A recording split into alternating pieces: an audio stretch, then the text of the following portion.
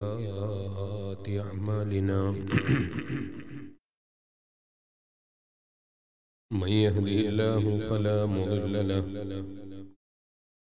ومن يضلله فلا هادي له أشهد أن لا إله إلا الله وحده لا شريك له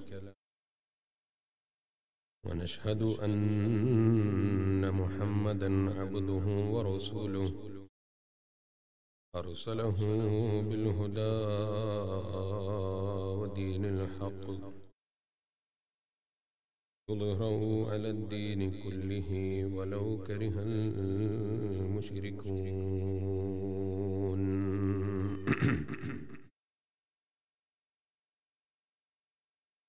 أعوذ بالله من الشيطان الرجيم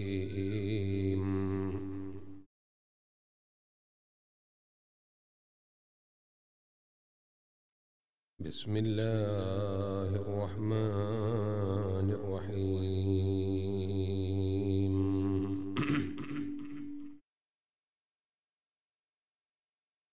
ولا تستوي الحسنة ولا السيئة ادفع بالتي هي أحسن فإذا الذي بينك وبينه عداوة كأنه ولي حميم وما يلقاها إلا الذين صبروا وما يلقاها إلا ذو حظ عظيم وإما ينزغنك من الشيطان نزغ فاستعذ بالله إنه هو السميع العليم صدق الله العلي العظيم وصدق وبلغ رسوله النبي الكريم وصل على جميع الأنبياء وآلهم والصحابة الكرام أجمعين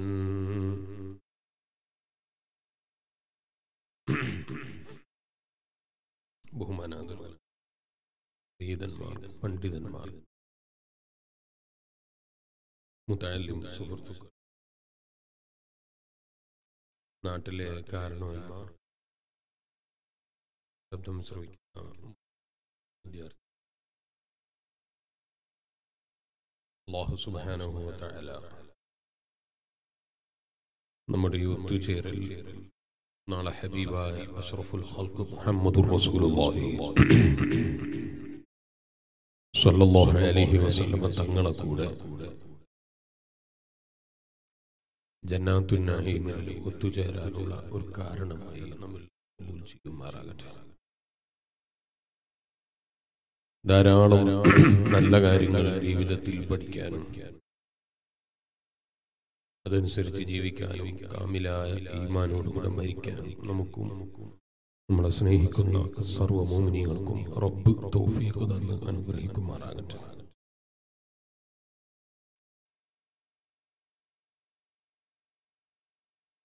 ഹബീബായ അഷ്റഫുൽ ഖൽഖ് മുഹമ്മദുർ റസൂലുള്ളാഹി സ്വല്ലല്ലാഹു അലൈഹി വസല്ലം തങ്ങളുടെ മുആദ് റളിയല്ലാഹു അൻഹുവിന് നൽകിയ നീണ്ട ഉപദേശം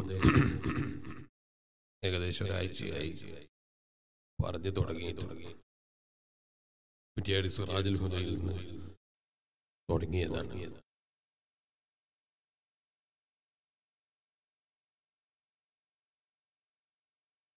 وكظم الغيظ ولين الكلام.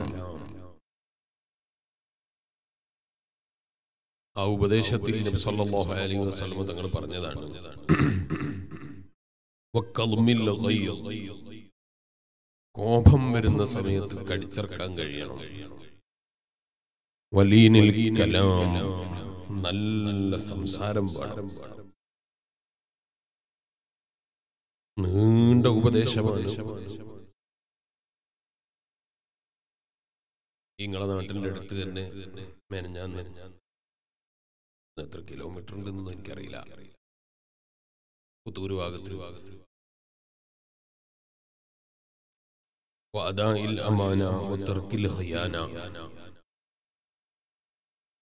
എന്ന വിഷയത്തെ കുറിച്ച് ഞാൻ അവിടെ പറഞ്ഞിരുന്നു.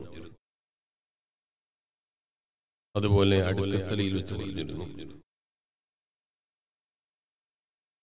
മെനഞ്ഞാന്ന് മലപ്പുറം ജില്ലയിൽ വെച്ച് യതീമിനോട് കാരുണ്യം വേണം, അയൽവാസികളെ ശ്രദ്ധിക്കണം എന്നതിനെ കുറിച്ച് പറഞ്ഞിരുന്നു. നീണ്ട ഉപദേശമാണ്. അഷ്റഫുൽ ഖൽഖ് മുഹമ്മദുർ റസൂലുള്ളാഹി സ്വല്ലല്ലാഹു അലൈഹി വസല്ലം തങ്ങളുടെ നീണ്ട ഉപദേശം. മഹാനായ മുആദ് റളിയല്ലാഹു അൻഹു പറയാണ്, അഖദ ബിയദി റസൂലുള്ളാഹി സ്വല്ലല്ലാഹു അലൈഹി വസല്ലം, നബി സല്ലല്ലാഹു അലൈഹി വസല്ലം തങ്ങൾ എന്നെ കൈ പിടിച്ചു. ഫമശാ ഖലീലൻ, എന്നിട്ട് അല്പം നടന്നു. ഉമ്മ ഖാല, എന്നിട്ട് അവിടുന്ന് വഅദ് പറയാണ്, യാ മുആദ്, ഓ മുആദേ, ഉസീക ബിത്തഖ്വല്ലാഹ്, അല്ലാഹുക്ക് തഖ്വ ചെയ്യണം, അതുകൊണ്ട് ഞാൻ നിങ്ങളെ വസിയത്ത് ചെയ്യുന്നു.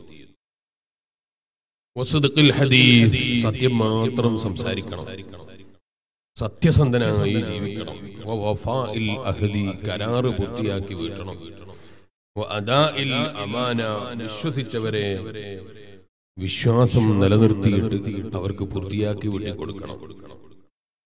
വതർക്കിൽ ഖിയാന, വഞ്ചനയെ കൈയൊഴിക്കണം. വറഹ്മിൽ യതീം, യതീമിനോട് കാരുണ്യം വേണം. വഹിഫ്ളിൽ ജിവാർ, അയൽവാസികളെ സൂക്ഷിച്ച് ജീവിക്കണം. വഖദ്മിൽ ഗൈളി, വെറുപ്പ് വരുന്ന സമയത്ത് തടുത്തു നിർത്താൻ കഴിയണം. അഷ്റഫുൽ ഖൽഖ് മുഹമ്മദുർ റസൂലുള്ളാഹി സ്വല്ലല്ലാഹു അലൈഹി വസല്ലം അതിന്റെ മുമ്പുള്ള കാര്യങ്ങളൊക്കെ വിശദമായി പല സ്ഥലങ്ങളിലും പറഞ്ഞിട്ടുണ്ട്. ഇപ്പൊ അതിലേക്ക് കടക്കുന്നില്ല. യൂട്യൂബിൽ ആ പ്രസംഗമൊക്കെ ലഭ്യമാണ്. സമയം കിട്ടുമ്പോൾ കേട്ടാൽ നല്ലതാണ്. അല്ലാഹു തആല നമുക്ക് തൗഫീഖ് ചെയ്യുമാറാകട്ടെ.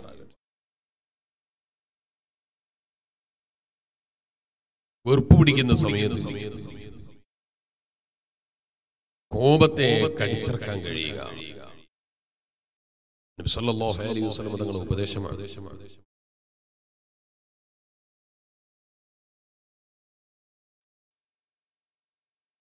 എത്ര വലിയ വെറുപ്പ് വന്നാലും ആ വെറുപ്പിനെ തടുക്കാൻ കഴിയുക എന്നത് വലിയ മഹത്വമായി പരിശുദ്ധ ദീനുൽ ഇസ്ലാം പഠിപ്പിച്ചിട്ടുണ്ട്.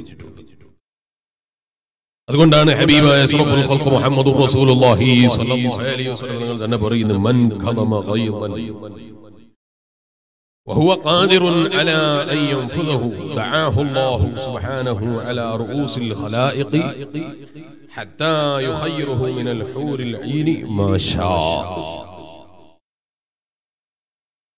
കോപം വരുന്ന സമയം, വെറുപ്പ് പിടിക്കുന്ന സമയം, വെറുപ്പ് പിടിക്കുക എന്ന് പറയുന്നത് എപ്പോഴാണ് ഉണ്ടാകല്? ഒരു നല്ല പ്രവർത്തനം ചെയ്യുന്നുണ്ടാ നല്ല വെറുപ്പ് പിടിക്കൂലേ? നാട്ടുകാരൊക്കെ എങ്ങനെയാണ്? ഒരാൾ നല്ലത് ചെയ്ത് കാണുമ്പോ വെറുപ്പ് പിടിക്കുക.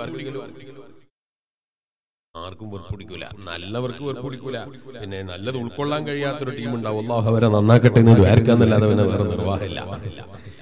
അവർക്ക് ചിലപ്പോൾ പള്ളി എടുക്കുന്നത് പറ്റൂല, മദ്രസ എടുക്കുന്നത് പറ്റൂല, നാട്ടിൽ നല്ലത് ചെയ്യുന്നത് പറ്റൂല, സഹായിക്കുന്നത് പറ്റൂല, ഒന്നും പറ്റൂല. അവരതിനെ നമ്മൾ എണ്ണത്തിൽ കൂട്ടൂല.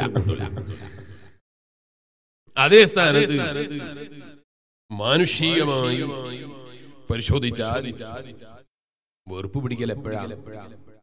ഇഷ്ടപ്പെടാത്തത് ചെയ്യുമ്പോ, അല്ലേ?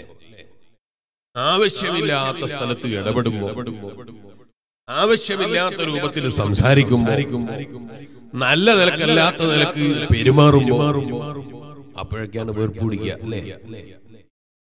ആ വെറുപ്പ് പിടിക്കുന്ന സമയത്ത് വെറുപ്പിനെ പിടിച്ചു നിർത്തണം. ചില ആളുകള് നല്ലോണം ചൂടാവും. വെറുപ്പ് പിടിച്ച് ലാസ്റ്റ് പറഞ്ഞു, ഞാൻ ചൂടാകണമെന്നൊന്നും കരുതിയിരുന്നില്ല, ഇത് കണ്ടപ്പോഴങ്ങ് വെറുപ്പ് പിടിച്ചതേ. അതാ ഞാൻ തുടക്കത്തിൽ ചോദിച്ചത്, എപ്പോഴാ വെറുപ്പ് പിടിക്കല്? വെറുപ്പ് പിടിക്കൽ എപ്പോഴാണ്? ഇഷ്ടപ്പെടാത്തത് കാണുമ്പോഴാണ്.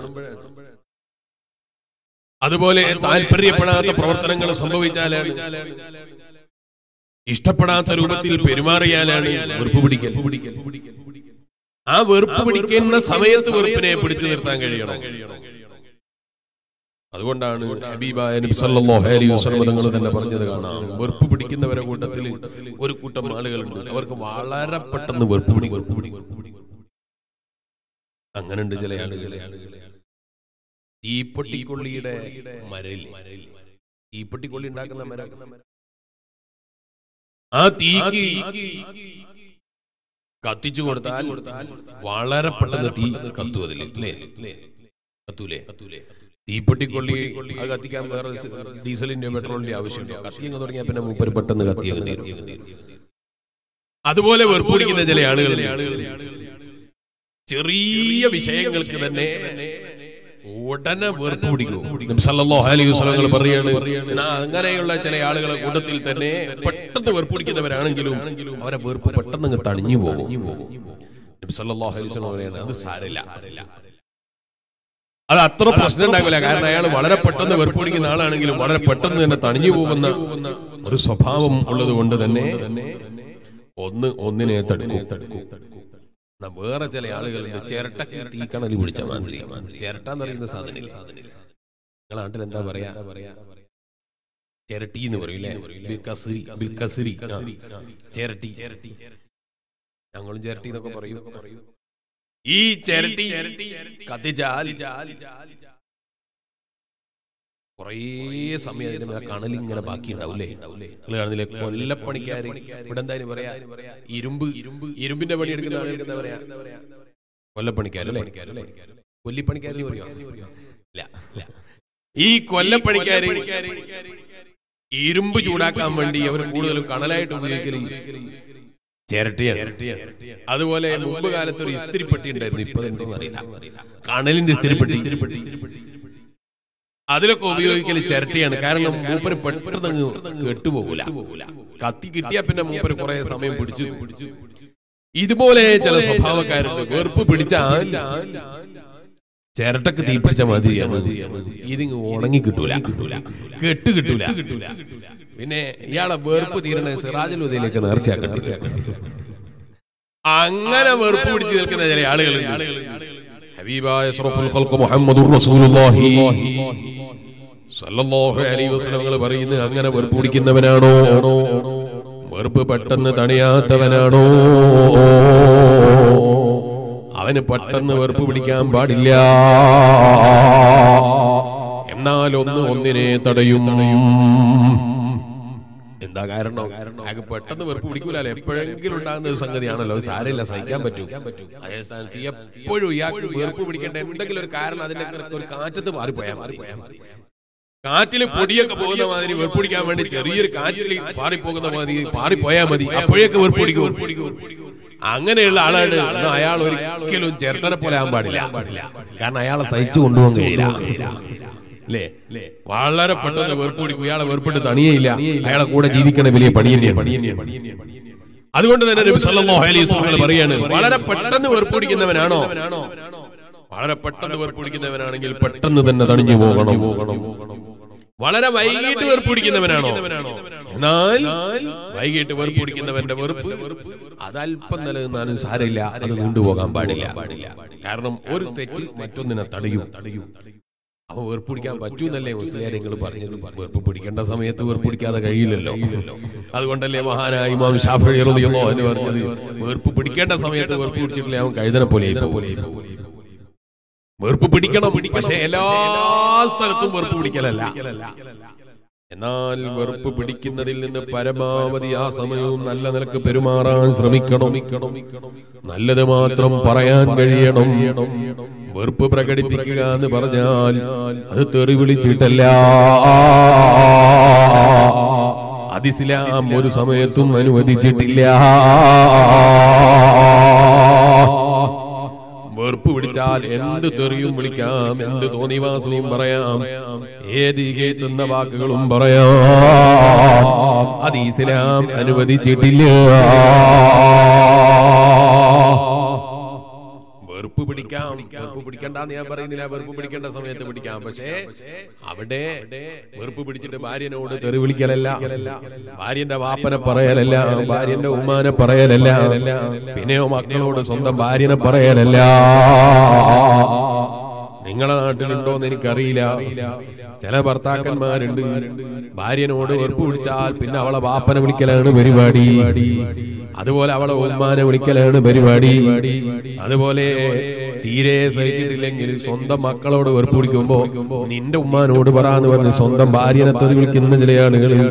ഓ മുഅ്മിനീ, അങ്ങനെ ആകാൻ പാടില്ല. ഏത് വെറുപ്പുള്ള സമയത്തും വെറുപ്പിനെ കടിച്ചിറക്കാൻ കഴിയണം. അതുകൊണ്ടാണ് നബി സല്ലല്ലാഹു അലൈഹി വസല്ലം പറയുന്നത്, മൻ കദമ ഗൈളൻ വഹുവ ഖാദിറുൻ അലാ അൻ യൻഫുദഹു. ഒരാള് വെറുപ്പിനെ കടിച്ചിറക്കുകയാണ്, വെറുപ്പിനെ പിടിച്ചു നിർത്തുകയാണ്. എങ്ങനെയുള്ള ആളാണ്? അയാൾക്ക് വെറുപ്പ് പിടിച്ചാൽ ഇയാളെ അടിക്കാൻ കഴിയും, ഇയാളെ ശിക്ഷിക്കാൻ കഴിയും, ഇയാളെ കീഴ് നിർത്താൻ കഴിയും. എത്ര വെറുപ്പ് പിടിച്ചാലും ഇയാൾക്കൊന്നും സംഭവിക്കാൻ പോകുന്നില്ല. ഏതുപോലെ ഭാര്യനോട് വെറുപ്പ് പിടിച്ചാൽ, ഭാര്യ ചിലപ്പോ സ്നേഹിക്കുന്ന ഭാര്യയാണെങ്കിൽ അവള് കടിച്ചങ്ങിറക്കും, അവളെ ചിലപ്പോ മിണ്ടാതെങ്ങിരിക്കും, അവളെ ചിലപ്പോ ഒന്നും പറയൂല. ഭർത്താവിന്റെ മുന്നിൽ ഞാൻ താട് കൊടുക്കണമല്ലോ, ഭർത്താവിന്റെ മുമ്പിൽ ഞാൻ അത് പാലിക്കണമല്ലോ, ഭർത്താവിനെ തിരിച്ചു തെറി വിളിക്കാൻ എനിക്ക് വകുപ്പില്ലല്ലോ. ഭർത്താവിന്റെ വിവരക്കേടാണല്ലോ എന്ന നിലക്ക് ഭർത്താവിന് വേണ്ടി ദുആ ചെയ്തു കൊടുക്കുന്ന പെണ്ണാണ്.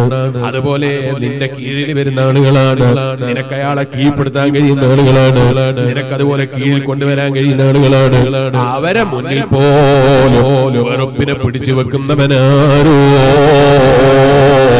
ഹബീബായ നബി മുഹമ്മദുർ റസൂലുള്ളാഹി സല്ലല്ലാഹു അലൈഹി വസല്ലം പറയാണ്, അല്ലാഹു സുബ്ഹാനഹു വ തആല അലാ റൂസിൽ ഖലായിഖി ഹത്താ യുഖയ്യിറുഹു മിനൽ ഹൂറിൽ ഐൻ മാ ശാ.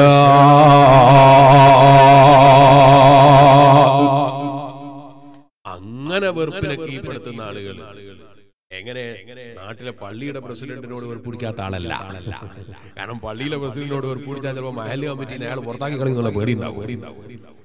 അതുപോലെ നാട്ടിലെ കാരണവരോട് വെറുപ്പ് പിടിക്കാത്ത ആളല്ല, പോലീസുകാരനോട് വെറുപ്പ് പിടിക്കാത്ത ആളല്ല, പഞ്ചായത്ത് പ്രസിഡന്റിനോട് വെറുപ്പ് പിടിക്കാത്ത ആളല്ല, നാട്ടിലെ നേതാക്കളോട് വെറുപ്പ് പിടിക്കാത്ത ആളല്ല. പിന്നെ ഇവൻ വെറുപ്പ് പിടിച്ചാലും ഇവൻ എന്ത് പറഞ്ഞാലും നല്ല ഭയത്തോടെ നിൽക്കും, അല്ലെങ്കിൽ ഇവൻ പറയുന്നത് മുഴുവനും കേട്ടുകൊടുക്കും. അവരുടെ മുന്നിൽ പോലും അതിൽ പെട്ടതാ ഭാര്യ. അല്ലെ, ചില ആളുകൾക്ക് തോന്നുന്നത് കല്യാണം കഴിക്കുന്നത് ഭാര്യനെ തെറി വിളിക്കാനാണ്. എവിടെയും തെറി വിളിക്കാൻ ഒരു സാധനം ഇല്ലാത്തത് കൊണ്ട് അങ്ങനെ ഒരു സാധനം അല്ലാഹു തആല പുരുഷന്മാർക്ക് ഉണ്ടാക്കി കൊടുത്താണ് ഭാര്യ എന്നുള്ള തെറ്റിദ്ധാരണയുള്ള ചില ആളുകൾ. അങ്ങനെ വെറുപ്പ് പിടിക്കുന്ന ചില ആളുകൾ അങ്ങനെ പോകരുത്. മറിച്ച് അത്തരം ആളുകളെ മുന്നിൽ പോലും വെറുപ്പിനെ പിടിച്ചു വെക്കാൻ കഴിയുന്നവൻ, വെറുപ്പിനെ നിയന്ത്രിക്കാൻ കഴിയുന്നവൻ ഹബീബായ നബി സല്ലല്ലാഹു അലൈഹി വസല്ലം പറയുന്നു, അവൻ അല്ലാഹുവിന്റെ പാരത്രിക ലോകത്ത് അതേ റബ്ബിന്റെ കോടതിയിലെത്തി കഴിഞ്ഞാൽ അല്ലാഹുവിന്റെ സൃഷ്ടികളെ കൂട്ടത്തിൽ ഉന്നതന്മാരായ ആളുകൾക്കിടയിൽ അവർക്ക് ഹൂറുൽ ഈങ്ങളെ കൊണ്ട് അല്ലാഹു ആദരിച്ചുപോയി. അഷ്റഫുൽ ഖൽഖ് മുഹമ്മദുർ റസൂലുള്ളാഹി, അഷ്റഫുൽ ഖൽഖ് മുഹമ്മദുർ റസൂലുള്ളാഹി സല്ലല്ലാഹു അലൈഹി വസല്ലം. അതിനെന്ത് വേണം? ക്ഷമ വേണം. ഫസ്ബിർ സബ്റൻ ജമീലാ, നല്ല അഴകായ ക്ഷമ ക്ഷമിക്കണം എന്നാണ് പരിശുദ്ധ ഖുർആൻ പറയുന്നത്. ഞാൻ പറയുന്നത് നിങ്ങൾക്ക് മനസ്സിലാകുന്നുണ്ടോ? എക്കോ കൂടിയിട്ട് ചെറിയ പ്രയാസം ഇല്ല? അവിടെ പ്രശ്നമൊന്നുമില്ല. പ്രശ്നമല്ല, അവിടെ പ്രശ്നം ഉണ്ടെങ്കിലേ നിങ്ങളെ സൗണ്ട് റെഡിയാ. അഷ്റഫുൽ ഖൽഖ് മുഹമ്മദുർ റസൂലുള്ളാഹി സല്ലല്ലാഹു അലൈഹി വസല്ലം പറയാണ്, അങ്ങനെ വെറുപ്പിനെ നിയന്ത്രിക്കാൻ കഴിയണം. ഏത് വെറുപ്പ് പിടിക്കുന്ന സമയത്തും എത്ര നിന്നെക്കാൾ താഴ്ന്നവനാണെങ്കിലും, എത്ര നിന്നെക്കാൾ കീഴിലുള്ളവനാണെങ്കിലും, നിന്റെ കീഴിലുള്ളവന്റെ കീഴിലുള്ളവന്റെ കീഴിലുള്ളവന്റെ കീഴിൽ ജോലി ചെയ്യുന്നവനാണെങ്കിലും, ഏത് വെറുപ്പ് പിടിക്കുന്ന സമയത്തും വെറുപ്പിനെ നിയന്ത്രിക്കാൻ കഴിയണം. അത് തന്നെയാ ഖുർആനും പറയുന്നത്. നല്ല അഴകായ ക്ഷമ വേണേ. ഏത് വെറുപ്പിടിക്കുന്നവന്റെ മുമ്പിലും നല്ല ക്ഷമയോടെ കൈകാര്യം ചെയ്യണം. അതുകൊണ്ട് തന്നെ ഹബീബായ നബി സല്ലല്ലാഹു അലൈഹി വസല്ലം തങ്ങൾ വീണ്ടും പറയുന്നു, മാ മിൻ ജുർഅത്തിൻ അഅളമു ഇൻദല്ലാഹി മിൻ ജുർഅത്തി ഖൈലിൻ ഖലമഹാ അബ്ദുൻ ഇബ്തിഗാ വജ്ഹില്ലാഹ്. അഷ്റഫുൽ ഖൽഖ് മുഹമ്മദുർ റസൂലുള്ളാഹി സ്വല്ലല്ലാഹു അലൈഹി വസല്ലം. വളരെ എളുപ്പത്തിൽ ഇറക്കാൻ കഴിയുന്ന വെള്ളം, ആ വെള്ളം പോലെയുള്ള വസ്തുക്കൾ അത് ഇറക്കുമ്പോൾ എത്ര എളുപ്പമാണോ അതുപോലെ വെറുപ്പിനെ വളരെ സിമ്പിളായി എത്ര വെറുപ്പ് പിടിച്ചാലും ഖുർആൻ എന്നെ ഉപദേശിച്ചത്. അതുകൊണ്ട് ഞാൻ നല്ല അഴകായ ക്ഷമയങ്ങ് ക്ഷമിക്കണം. ഏത് വെറുപ്പ് പിടിക്കേണ്ട രംഗമെത്തിയാലും അവന്റെ മുന്നിൽ എനിക്ക് വെറുപ്പ് പിടിച്ചു എന്ന് ബോധ്യപ്പെടുത്തണം. പക്ഷെ എന്റെ നിയന്ത്രണം പോകാൻ പാടില്ല. എന്റെ നിയന്ത്രണം വിട്ടുള്ള സംസാരം പാടില്ല. നിയന്ത്രണം വിട്ടുകൊണ്ടുള്ള വാക്കുകൾ പാടില്ല. നിയന്ത്രണം വിട്ടുകൊണ്ടുള്ള പ്രവർത്തനങ്ങൾ പാടില്ല. അങ്ങനെ ജീവിക്കാൻ കഴിയുന്നവനാരോ അല്ലാഹുവിന്റെ വജീഹിനെ കരുതിയിട്ട്, റബ്ബിന്റെ പൊരുത്തം കരുതിയിട്ട് അങ്ങനെ വെറുപ്പിനെ നിയന്ത്രിക്കാൻ കഴിയുന്നവനാരോ അവൻ വലിയ ഭാഗ്യവാൻ തന്നെ. ആ നിലയ്ക്ക് ലോകത്ത് വലിയ മാതൃക കാണിച്ചു തന്നു. അതിന് അഷ്റഫുൽ ഖൽഖ് മുഹമ്മദുർ റസൂലുള്ളാഹി സല്ലല്ലാഹു അലൈഹി വസല്ലം. അതുകൊണ്ടാണ് മഹാന്മാരായ പണ്ഡിതന്മാര് പറയുന്നത്, അതിനേറ്റവും നല്ല മസലാരാണ് എന്നറിയോ? മസലുൽ അലാ വൽ ഹബീബ് സല്ലല്ലാഹു അലൈഹി വസല്ലം. അതിനേറ്റവും നല്ല ഉദാഹരണം അഷ്റഫുൽ ഖൽഖ് മുഹമ്മദുർ റസൂലുള്ളാഹി സല്ലല്ലാഹു അലൈഹി വസല്ലം തങ്ങളാണ്. കമാ വസഫഹു അല്ലാഹു തആല ഫീ ഖൗലിഹി, അല്ലാഹുവിന്റെ ഖുർആൻ ഹബീബായ നബി സല്ലല്ലാഹു അലൈഹി വസല്ലം തങ്ങൾക്ക് വിശേഷണം പറഞ്ഞതുപോലെ വ ഇന്നക ലഅലാ ഖുലുഖിൻ അളീം. ഓ ഹബീബായ നബിയേ സല്ലല്ലാഹു അലൈഹി വസല്ലം ഏറ്റവും നല്ല മഹത്വമുള്ള സ്വഭാവത്തിന്റെ ഉടമയാണ്. ഏറ്റവും മഹത്വമുള്ള സ്വഭാവത്തിന്റെ ഉടമയാണ് നബിയേ അഷ്റഫുൽ ഖൽഖ് മുഹമ്മദുർ റസൂലുള്ളാഹി സല്ലല്ലാഹു അലൈഹി വസല്ലം തങ്ങളെ കുറിച്ച് പരിശുദ്ധ ഖുർആൻ പറയാണ്, അങ്ങ് ഏറ്റവും നല്ല മഹത്വമുള്ള സ്വഭാവത്തിന്റെ ഉടമയാണ്. അല്ലാഹ് അവിടുത്തെ റഹ്മത്ത് ലഭിക്കുന്ന നല്ല മുത്തഖീകളെ കൂട്ടത്തിൽ ഞങ്ങളെയും നീ പെടുത്തി അനുഗ്രഹിക്കണേ അല്ലാഹ്. വല്ലാത്ത കാരുണ്യമുള്ള നേതാവാ, വല്ലാത്ത ഇഷ്ടമുള്ള നേതാവാ, അനുയായികളോട് വലിയ സ്നേഹം കാണിച്ച നേതാവാ മുഹമ്മദുർ റസൂലുള്ളാഹി സല്ലല്ലാഹു അലൈഹി വസല്ലം. അവിടുത്തെ മഹത്വമുണ്ടോ പറഞ്ഞു തീർക്കാൻ കഴിയുന്നു? അവിടുത്തെ ക്ഷമയെ കുറിച്ച് ഇൻഷാ അല്ലാഹ് കഴിയുമെങ്കിൽ ഞാൻ അവസാനം പറയും. ഞാനിപ്പോ വിശദമായി കിടക്കുന്നില്ല. മഹാന്മാര് പറയുന്നു, ലോകത്തെ ഏറ്റവും നല്ല സ്വഭാവം, അതിന് ഏറ്റവും നല്ല ഉദാഹരണം അത് ഹുവൽ ഹബീബുൽ മുസ്തഫ സല്ലല്ലാഹു അലൈഹി വസല്ലം തങ്ങളാ. അതുകൊണ്ടാണ് ഖുർആൻ പറഞ്ഞത്, ഇന്നക ലഅലാ ഖുലുഖിൻ അളീം. ഓ നബിയേ, അങ്ങ് ഏറ്റവും നല്ല സ്വഭാവത്തിന്റെ ഉടമയാണ്. മഹാനായ അനസ് ഇബ്നു മാലിക് റളിയല്ലാഹു അൻഹു ഹബീബായ അഷ്റഫുൽ ഖൽഖ് മുഹമ്മദുർ റസൂലുള്ളാഹി സല്ലല്ലാഹു അലൈഹി വസല്ലം തങ്ങൾക്ക് 10 വയസ്സ് മുതൽ ഖിദ്മത്ത് ചെയ്യാൻ ഭാഗ്യം ലഭിച്ച സഹാബിയാണ് മഹാനായ അനസ് ഇബ്നു മാലിക് റളിയല്ലാഹു അൻഹു. അനസ് ഇബ്നു മാലിക് റളിയല്ലാഹു അൻഹു പറയാണ്, കുന്തു അംശി മഅ റസൂലില്ലാഹി സല്ലല്ലാഹു അലൈഹി വസല്ലം. ഞാൻ ഹബീബായ നബി സല്ലല്ലാഹു അലൈഹി വസല്ലം തങ്ങളെ കൂടെ ഇങ്ങനെ നടന്നു പോവാണ്. ആ നടന്നു പോകുന്ന സമയത്ത് നബി സല്ലല്ലാഹു അലൈഹി വസല്ലം തങ്ങളെ കഴുത്തിൽ ഒരു നല്ല പുതപ്പുണ്ട്, ഒരു തരം കുപ്പായമുണ്ട്, ഒരു തരം വസ്ത്രമുണ്ട്. ആ വസ്ത്രം അതേ നബി സല്ലല്ലാഹു അലൈഹി വസല്ലം തങ്ങൾ ഇങ്ങനെ നടന്നു പോകുമ്പോ ഒരാൾ അറാബിയായ ഒരു മനുഷ്യൻ നബി സല്ലല്ലാഹു അലൈഹി വസല്ലം തങ്ങളുടെ അടുക്കലേക്ക് വന്നിട്ട് ആ വസ്ത്രത്തിലേക്ക് അല്ലെങ്കിൽ ആ പുതപ്പിലേക്ക് ഒരു പിടുത്തം പിടിച്ചിട്ടൊന്നങ്ങ് മുറുക്കി പിടിച്ചു. അഷ്റഫുൽ ഖൽഖ് മുഹമ്മദുർ റസൂലുള്ളാഹി സല്ലല്ലാഹു അലൈഹി വസല്ലം സല്ലല്ലാഹു അലൈഹി വസല്ലം തങ്ങളെ കഴുത്തിൽ ഒരു പുതപ്പുണ്ട്. ആ പുതപ്പ് ഒരു അയറാബിയായ മനുഷ്യൻ നബി സല്ലല്ലാഹു അലൈഹി വസല്ലം തങ്ങളെ കണ്ടുമുട്ടിയപ്പോ ആ പുതപ്പ് സ്നേഹം കൊണ്ടോ അല്ലാതെയോ ഒരു പിടുത്തം പിടിച്ചു. ആ പിടുത്തം പിടിച്ചപ്പോ വല്ലാത്ത പിടുത്താണ്. ആ പിടുത്തം പിടിച്ചപ്പോ അനസ് ബിൻ മാലിക് റളിയല്ലാഹു അൻഹു പറയാണ്, ഞാൻ നബി സല്ലല്ലാഹു അലൈഹി വസല്ലം തങ്ങളുടെ പെരടിയിലേക്കും കഴുത്തിലേക്കൊക്കെ നോക്കിയപ്പോ നബി സല്ലല്ലാഹു അലൈഹി വസല്ലം തങ്ങളുടെ കഴുത്തിൽ ആ പുതപ്പ് പിടിച്ച് വലിച്ചതിന്റെ അടയാളം അവിടുത്തെ കഴുത്തിൽ ഇങ്ങനെ കാണുന്നു. അഷ്റഫുൽ ഖൽഖ് മുഹമ്മദുർ റസൂലുള്ളാഹി സല്ലല്ലാഹു അലൈഹി വസല്ലം തങ്ങളുടെ കഴുത്തിൽ ആ പുതപ്പിന്റെ അടയാളം ഇങ്ങനെ കാണാനുണ്ട്. ആ നിലക്ക് അയാൾ നബി സല്ലല്ലാഹു അലൈഹി വസല്ലം തങ്ങളുടെ കഴുത്തിലുണ്ടായിരുന്ന പുതപ്പ് പിടിച്ചു വലിച്ചു. എന്നിട്ടോ എന്നിട്ട് ഇയാള് നബി സല്ലല്ലാഹു അലൈഹി വസല്ലമയോട് പറയാണ്, യാ മുഹമ്മദ് സല്ലല്ലാഹു അലൈഹി വസല്ലം, ഓ നബിയേ സല്ലല്ലാഹു അലൈഹി വസല്ലം, എനിക്ക് എന്തെങ്കിലും തരുമോ? എങ്ങനെ എന്തിനാ വന്നത് എന്നറിയാം? നമ്മളെ വീട്ടിൽ ഒരാൾ യാചിക്കാൻ വരുമ്പോ നമ്മളെ മകൻ മുറ്റത്ത് ഇങ്ങനെ കളിക്കുന്ന ആ മകനെ കണ്ടപ്പോ ഇയാൾ തമാശക്ക് പോയിട്ട് അവന്റെ ബോളിംഗ് എടുത്തു. എങ്ങനെ കളിക്കുന്ന കുട്ടിയുടെ ബോളിംഗ് എടുത്തു. അയാള് വീട്ടില് വാങ്ങാൻ വന്നാണ്. അപ്പൊ ഇയാള് ബോളിംഗ് എടുത്തപ്പോ നമ്മൾ ഇയാളെ വിളിച്ചിരിക്കണം, എന്തിനാണ് എന്റെ കുട്ടീന്റെ ബോൾ എടുത്തത്? വാങ്ങാൻ വന്നാണെങ്കിൽ വാങ്ങിയിട്ട് പോയിക്കോ അല്ലേ? അയാൾ ആ കുട്ടിയെ കണ്ടപ്പോ ഒന്ന് കളിപ്പിക്കാൻ വേണ്ടി ആ ബോൾ എടുത്തതാണ്. നമുക്ക് പിടിച്ചില്ല അല്ലേ? നമുക്ക് വെറുപ്പ് പിടിച്ചു പോയി. എന്റെ മോന്റെ ബോൾ എടുക്കാൻ ഇയാളാരാ? എന്റെ മകന്റെ വീട്ടിന്റെ മുറ്റത്ത് വെച്ച് എന്റെ വീട്ടിന്റെ മുറ്റത്ത് വെച്ച് കളിക്കുമ്പോ അവൻ എന്റെ മകന്റെ ബോൾ എടുക്കാൻ അവനാരാ? അവന്റെ ശരീരത്തിൽ തൊട്ടിട്ടില്ല, അവനോട് സംസാരിച്ചിട്ടില്ല. അവൻ കളിക്കുന്ന ബോള് കയ്യിൽ പിടിച്ചപ്പോഴേക്ക് നമുക്ക് വെറുപ്പ് പിടിച്ചു പോയി അല്ലേ? അഷ്റഫുൽ ഖൽഖ് മുഹമ്മദുർ റസൂലുള്ളാഹി സല്ലല്ലാഹു അലൈഹി വസല്ലം തങ്ങളെ കഴുത്തിലുണ്ടായിരുന്ന പുതപ്പ്, ആ പുതപ്പ് പിടിച്ചിട്ട് ഈ മനുഷ്യൻ ഇങ്ങനെ ഒരു വലിയ വലിച്ചിട്ട് ഇയാള് ചോദിക്കുകയാണ്, എനിക്കെന്തെങ്കിലും തരുമോ? നമ്മൾ നടന്നു പോകുമ്പോ ഒരാൾ ബേക്കിൽ വന്നിട്ട് തോണ്ടിയിട്ട്, അല്ല മനുഷ്യ എന്തെങ്കിലും സർക്കാർ ചോദിച്ചാൽ നമ്മളെന്താ പെരുമാറുക? അല്ലേ? ഇവനാരാ എന്നെ തോണ്ടിയിട്ട് പൈസ ചോദിക്കാൻ? ഇവനാരാ എന്നെ തോണ്ടിയിട്ട് പൈസ ചോദിക്കാൻ? നമ്മളെ മനസ്സിലങ്ങനല്ലേ തോന്നല്?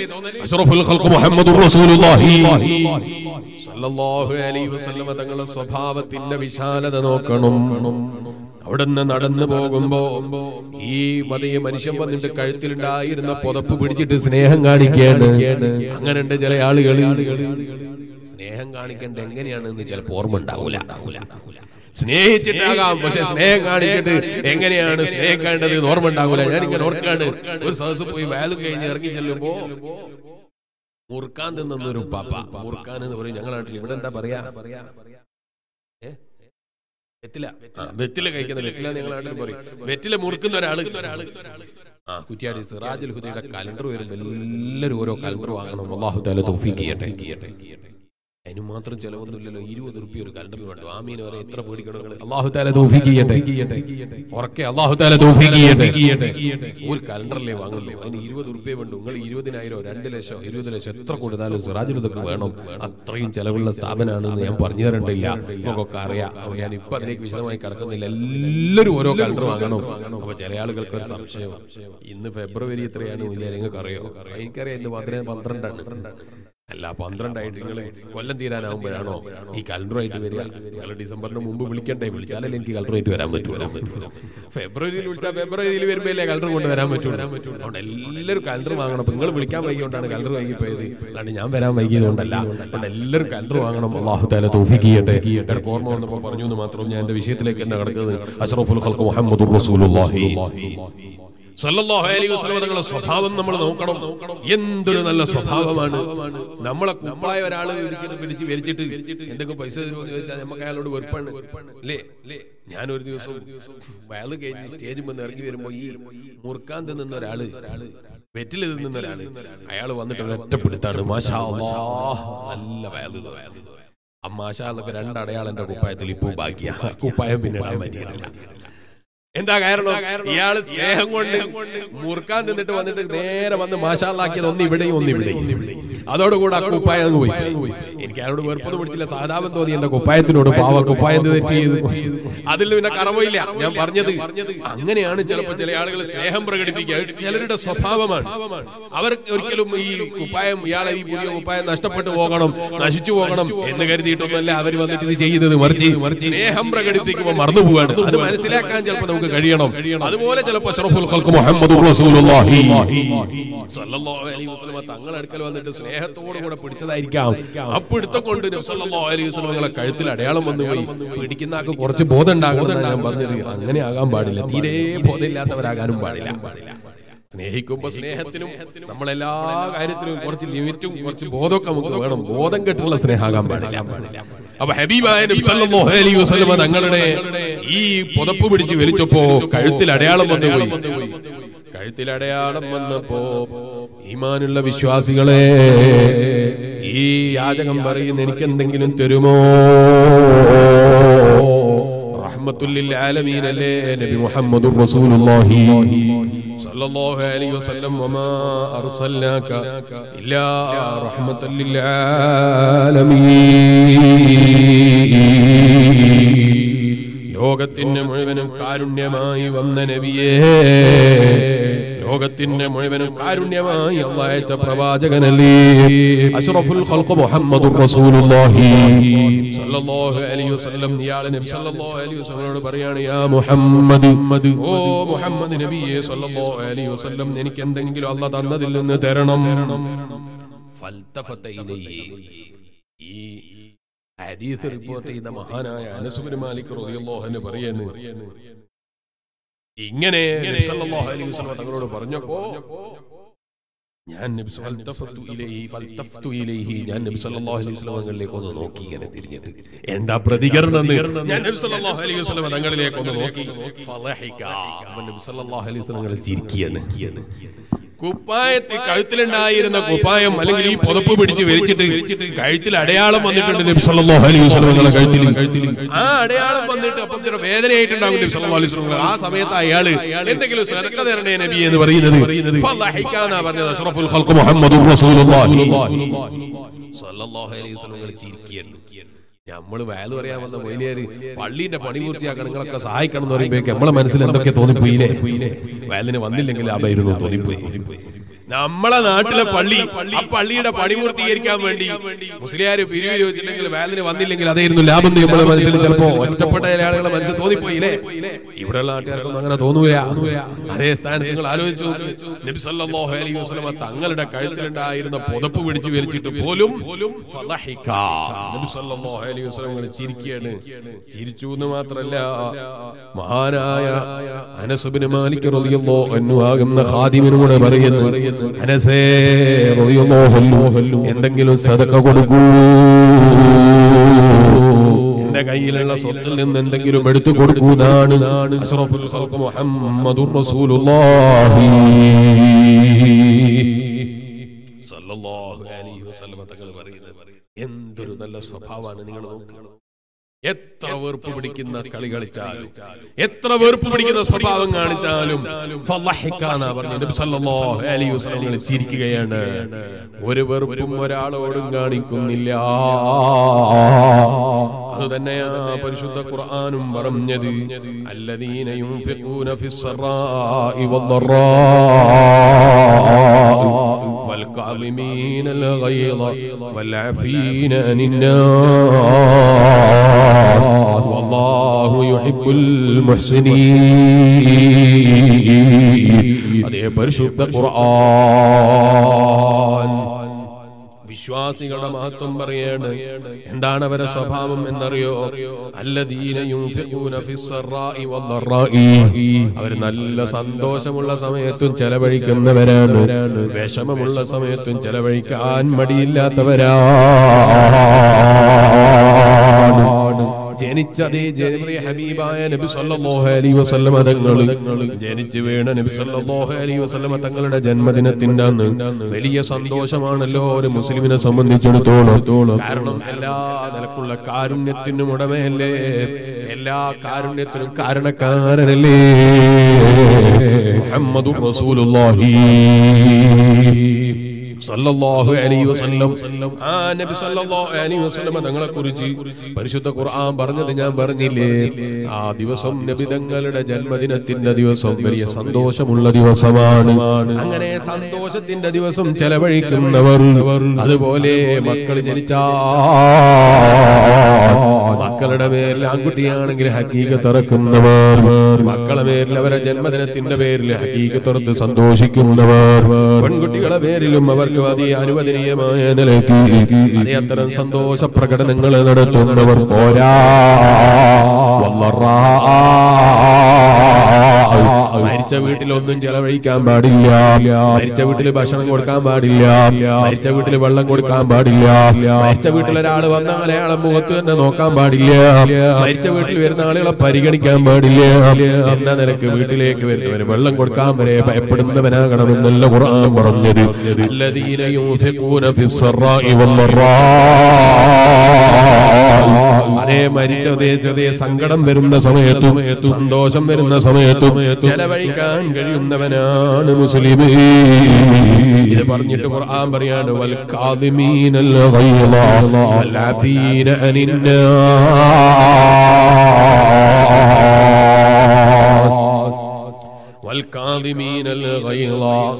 വെറുപ്പ് പിടിക്കുന്ന സമയത്ത് ആ വെറുപ്പിനെ പിടിച്ചു വെക്കാൻ കഴിയുന്നവൻ, വെറുപ്പിനെ പിടിച്ചു നിർത്താൻ കഴിയുന്നവൻ. പരിശുദ്ധ ഖുർആൻ പറയാണ് അങ്ങനെ വെറുപ്പിനെ പിടിച്ചു വെക്കുന്ന വിശ്വാസികളില്ലേ,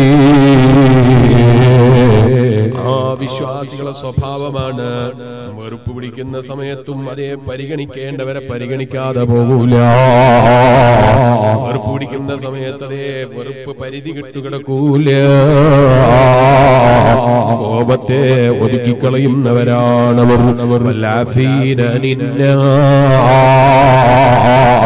വെറുപ്പ് പിടിച്ചാലോ, വെറുപ്പ് പിടിക്കേണ്ട ഒരവസ്ഥയുണ്ടായാലോ, വെറുപ്പ് പ്രകടിപ്പിക്കേണ്ട രൂപത്തിൽ പ്രകടിപ്പിക്കുകയും പിന്നെ തെറ്റ് ചെയ്തു പോയവർക്ക് പൊരുത്തപ്പെട്ടു കൊടുക്കുകയും ചെയ്യുന്ന സ്വഭാവക്കാരൻ.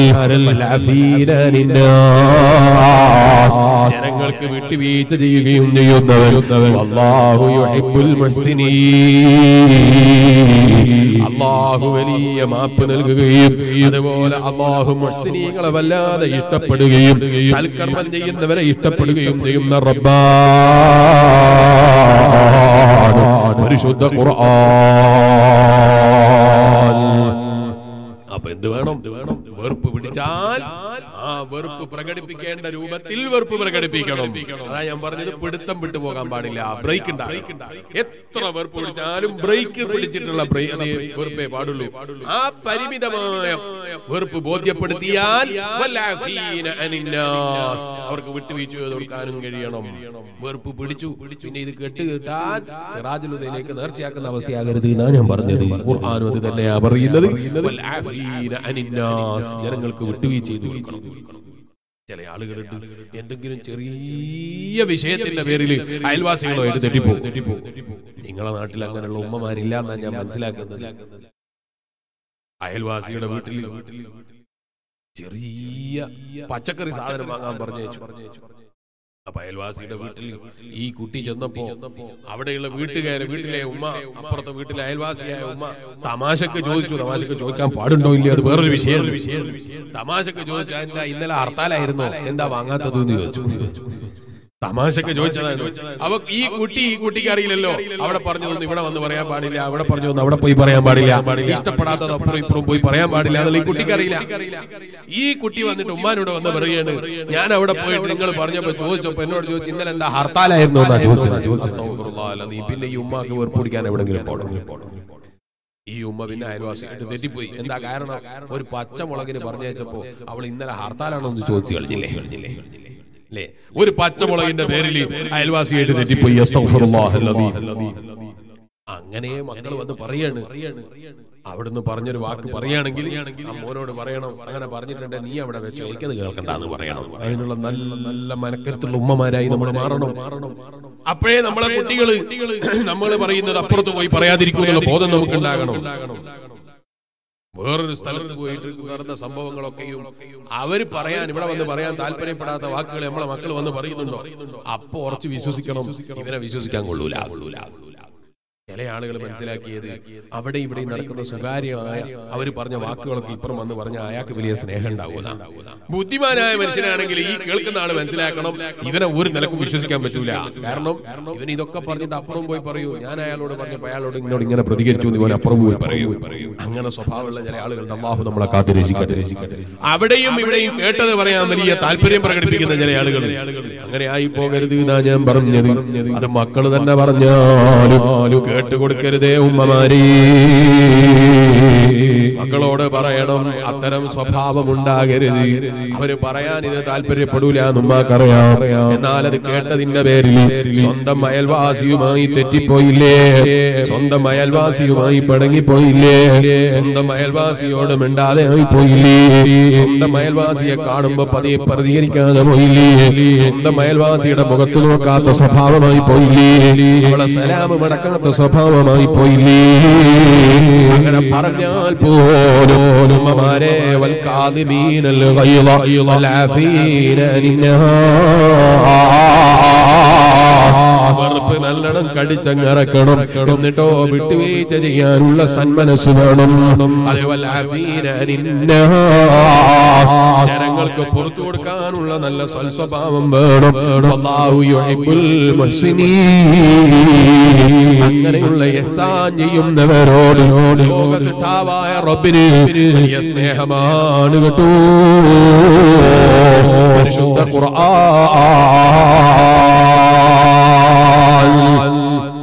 ഈ സ്വഭാവമാണ് നമ്മുടെ ജീവിതത്തിൽ മാതൃകയാക്കേണ്ടത്. അല്ലാഹുവാണ് കൊടുക്കുന്നവനെന്ന ഉറച്ച വിശ്വാസം മനസ്സിൽ വേണം. ആരും കൊടുക്കുന്നവനില്ല എന്ന ഉറച്ച വിശ്വാസം വേണം. ആരും തടയുന്നവനില്ല എന്ന ഉറച്ച വിശ്വാസം വേണം. ആ റബ്ബ് തടുക്കുന്നത് വാങ്ങിച്ചു തരാൻ കഴിയുന്നവനും ഒരാളുമില്ലെന്ന് ഉറച്ച വിശ്വാസം വേണം.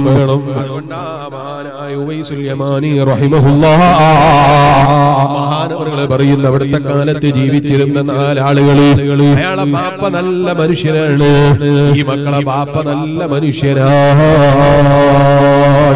ബാപ്പാക്ക് രോഗം ബാധിച്ചു പോയി. അല്ലാഹുവാണ് കൊടുക്കുന്നവനെന്ന ഉറച്ച വിശ്വാസം വേണം. ഒരു നേരം പച്ചമുളക് ചോദിച്ചിട്ട് വന്നപ്പോഴേക്ക് വെറുപ്പ് പിടിച്ചിട്ട് അവരോട് തെറ്റിപ്പോകുന്ന സ്വഭാവമാകരുത്. അതേ അവരെന്തെങ്കിലും തമാശ പറയുമ്പോഴേക്ക് വെറുപ്പ് പിടിക്കുന്നവരായി പോകരുത്. അത് ഉൾക്കൊള്ളാനുള്ള സന്മനസ് വേണം. എന്താവശ്യമുണ്ടോ തരാൻ കഴിയുന്നവനൊന്നേ ഉള്ളൂ, അവനാണ് അല്ലാഹ്. നമ്മളെ ഫ്രിഡ്ജിൽ സൂക്ഷിച്ചു വെച്ചത് കൊണ്ടെല്ലാം കഴിക്കാൻ പറ്റുമെന്ന് ഉറപ്പുണ്ടോ? ഒന്നും ഉറപ്പ് പറയാൻ കഴിയൂല. ഫ്രിഡ്ജിൽ സൂക്ഷിച്ചു വെച്ചത് ചിലപ്പം ബാക്കിയായേക്കാം, നമ്മൾ ചിലപ്പം ബാക്കിയായിക്കൊള്ളണം എന്നില്ല. നമ്മളെ വീട്ടിൽ വാങ്ങിച്ചതൊക്കെ നമുക്ക് കഴിക്കാനുള്ളതാണ് എന്ന് വിശ്വസിക്കരുത്. നമ്മൾ വാങ്ങിയത് ചിലപ്പോൾ കഴിക്കാൻ നമ്മളുണ്ടായിക്കൊള്ളണം എന്നില്ല. ഫ്രിഡ്ജിൽ വാങ്ങിക്കൊണ്ട് വെച്ചിരിക്കുന്ന അരിയാകട്ടെ, ഫ്രിഡ്ജിൽ വാങ്ങിച്ചു കൊണ്ട് വെച്ചിരിക്കുന്ന പച്ചക്കറികളാകട്ടെ, ഫ്രിഡ്ജിൽ സൂക്ഷിച്ചു വെച്ചിരിക്കുന്ന അരച്ച അരികളാകട്ടെ, ഫ്രിഡ്ജിൽ സൂക്ഷിച്ചു വെച്ചിരിക്കുന്ന ഏത് വസ്തുക്കളാകട്ടെ, ഇതാര് കഴിക്കൂ എന്ന് പറയാൻ നമുക്ക് ധൈര്യമുണ്ടോ? നമ്മളെ വീട്ടിന്റെ ഫ്രിഡ്ജിലും അതുപോലെ സ്റ്റോർ റൂമുകളിലും മറ്റു സ്ഥലങ്ങളിലും സൂക്ഷിച്ചു വെച്ച വസ്തുക്കളിൽ നമ്മൾ മരിച്ചിട്ട് കിടക്കുമ്പോൾ ചിലപ്പോൾ ചായ ഉണ്ടാക്കാൻ അവർ ഉപയോഗിച്ചേക്കാം. നമ്മളെ മയ്യത്ത് കിടത്തിയിട്ട് ചിലപ്പോൾ വീട്ടിൽ വരുന്ന ആളുകൾക്ക് കട്ടൻ കൊടുക്കാൻ ഉപയോഗിച്ചേക്കാം. വീട്ടിൽ വരുന്ന ആളുകൾക്ക് ഭക്ഷണം കൊടുക്കാൻ ഉപയോഗിച്ചേക്കാം. നമ്മൾ വാങ്ങിയ ഭക്ഷണം ഞാൻ തന്നെ കഴിക്കൂ ഉറപ്പ് പറയാൻ ഈ മുതഅല്ലിമിനെ ധൈര്യപ്പെടാൻ അവകാശമുണ്ടോ? നമുക്ക് അവകാശമുണ്ടോ? നമ്മൾ വാങ്ങിയത് ചിലപ്പോൾ കഴിക്കുന്നത് വേറെ ആരെങ്കിലും ആകാം, ആരും കഴിച്ചേക്കാം എന്ന ഉറച്ച വിശ്വാസം വേണം. അപ്പൊ ചില ആളുകൾക്ക് ഒരു തോന്നല്, ഞാനത് പൊരുത്തപ്പെട്ടു കൊടുക്കേണ്ടതില്ലേ? ഇല്ല ഇല്ല, നിന്റെ പൊരുത്തത്തിന്റെ ആവശ്യമില്ല. നീ 50 കിലോന്റെ ഒരു ചാക്ക് അരി നിന്റെ വീട്ടിലേക്ക് കൊണ്ടുപോയി വീട്ടിന്റെ സ്റ്റോർ റൂമിൽ സൂക്ഷിച്ചു വെച്ചാൽ അത് എല്ലാവർക്കും കൊടുക്കാൻ നിന്റെ സമ്മതം ആവശ്യമില്ലാത്തൊരു സമയമുണ്ട്. അതെപ്പോഴാണ് അറിയോ? എന്റെയും നിന്റെയും മരണം സംഭവിച്ചാൽ നമ്മളെ മരണം സംഭവിക്കലോടുകൂടി അതിന്റെ അനന്തരാവകാശികളിലേക്ക് അത് നീങ്ങിപ്പോയി. പിന്നെ എന്റെ സമ്മതത്തിന്റെ ആവശ്യമില്ല, എന്നോട് ചോദിക്കേണ്ടതില്ല. നിന്റെ നാട്ടിലെ നീ ഏറ്റവും വെറുക്കുന്ന മനുഷ്യന് ചിലപ്പോ ആ ഭക്ഷണം കിട്ടിയേക്കും, നീ ചിലപ്പോ ഏറ്റവും ഇഷ്ടപ്പെടുന്നവനും ഭക്ഷണം കിട്ടിയേക്കും.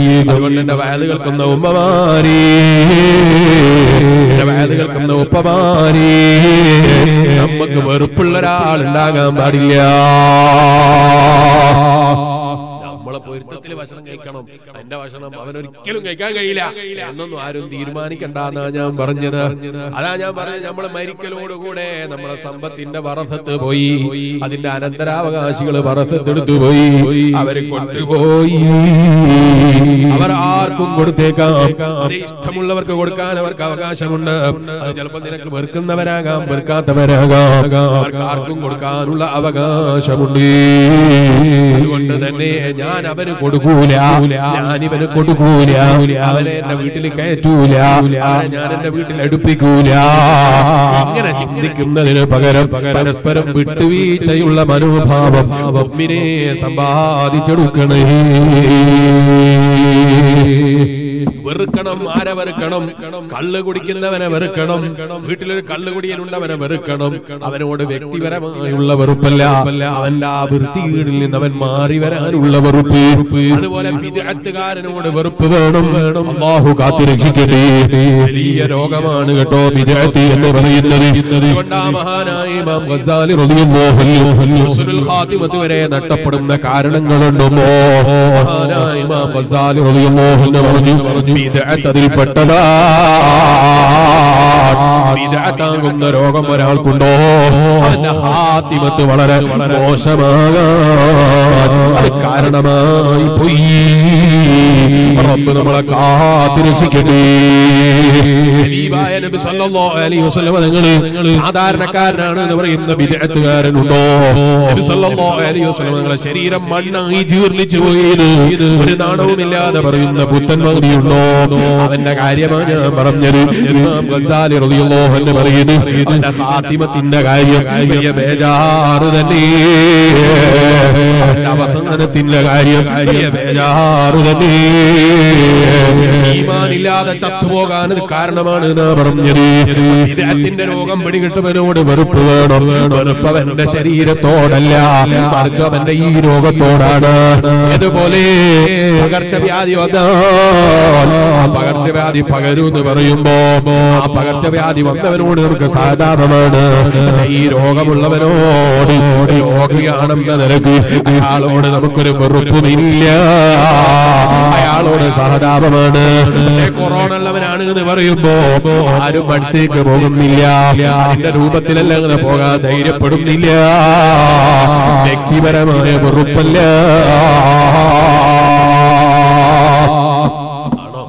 വ്യക്തിപരമായ വെറുപ്പാണോ? കൊറോണ ഉള്ള ഒരാൾ അല്ലാഹു തആല കാത്തുരക്ഷിക്കട്ടെ. സർവ്വരോഗങ്ങളിൽ നിന്നും അല്ലാഹു നമ്മളെല്ലാരെയും കാത്തുരക്ഷിക്കട്ടെ. കൊറോണ ബാധിച്ചു ഒരാള്, അയാളെ നമുക്ക് വ്യക്തിപരമായി എന്തോ വെറുപ്പുണ്ടോ? അയാളോട് വ്യക്തിപരമായി ഒരു വെറുപ്പില്ല.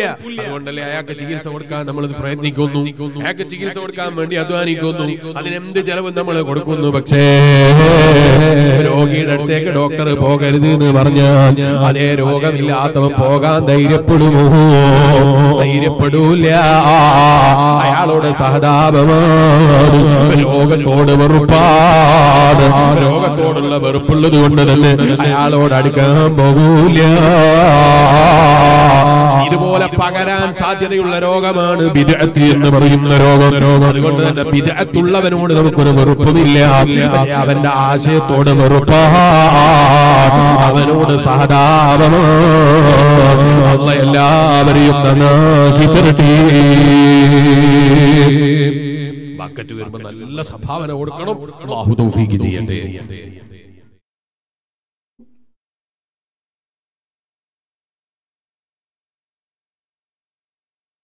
സ്ത്രീകളെ ഭാഗത്ത് ബക്കറ്റ് കൊണ്ടുവരും, ബുക്കുമായിട്ട് വരും. കഴിയുന്ന ആളുകളൊക്കെ പള്ളിക്ക് നല്ല സഹായം ചെയ്തു കൊടുക്കണം. ആ സംഘാടകർ പറയുന്നത് പള്ളിയുടെ വാർപ്പ് കഴിഞ്ഞില്ലേ? വാർപ്പ് കഴിഞ്ഞില്ലേ? അല്ലാഹു എളുപ്പത്തിൽ പൂർത്തീകരിച്ചു തരട്ടെ. ആമീൻ പറഞ്ഞാൽ മാത്രം പോരാ, നല്ലോണം സഹായിച്ചു കൊടുക്കണം, നല്ലേ പൂർത്തിയാവുള്ളൂ. ഞാൻ പറഞ്ഞു മറന്നുപോയോ? ബിദ്അത്താകുന്ന രോഗം വളരെ അപകടം പിടിച്ച രോഗമാണ്.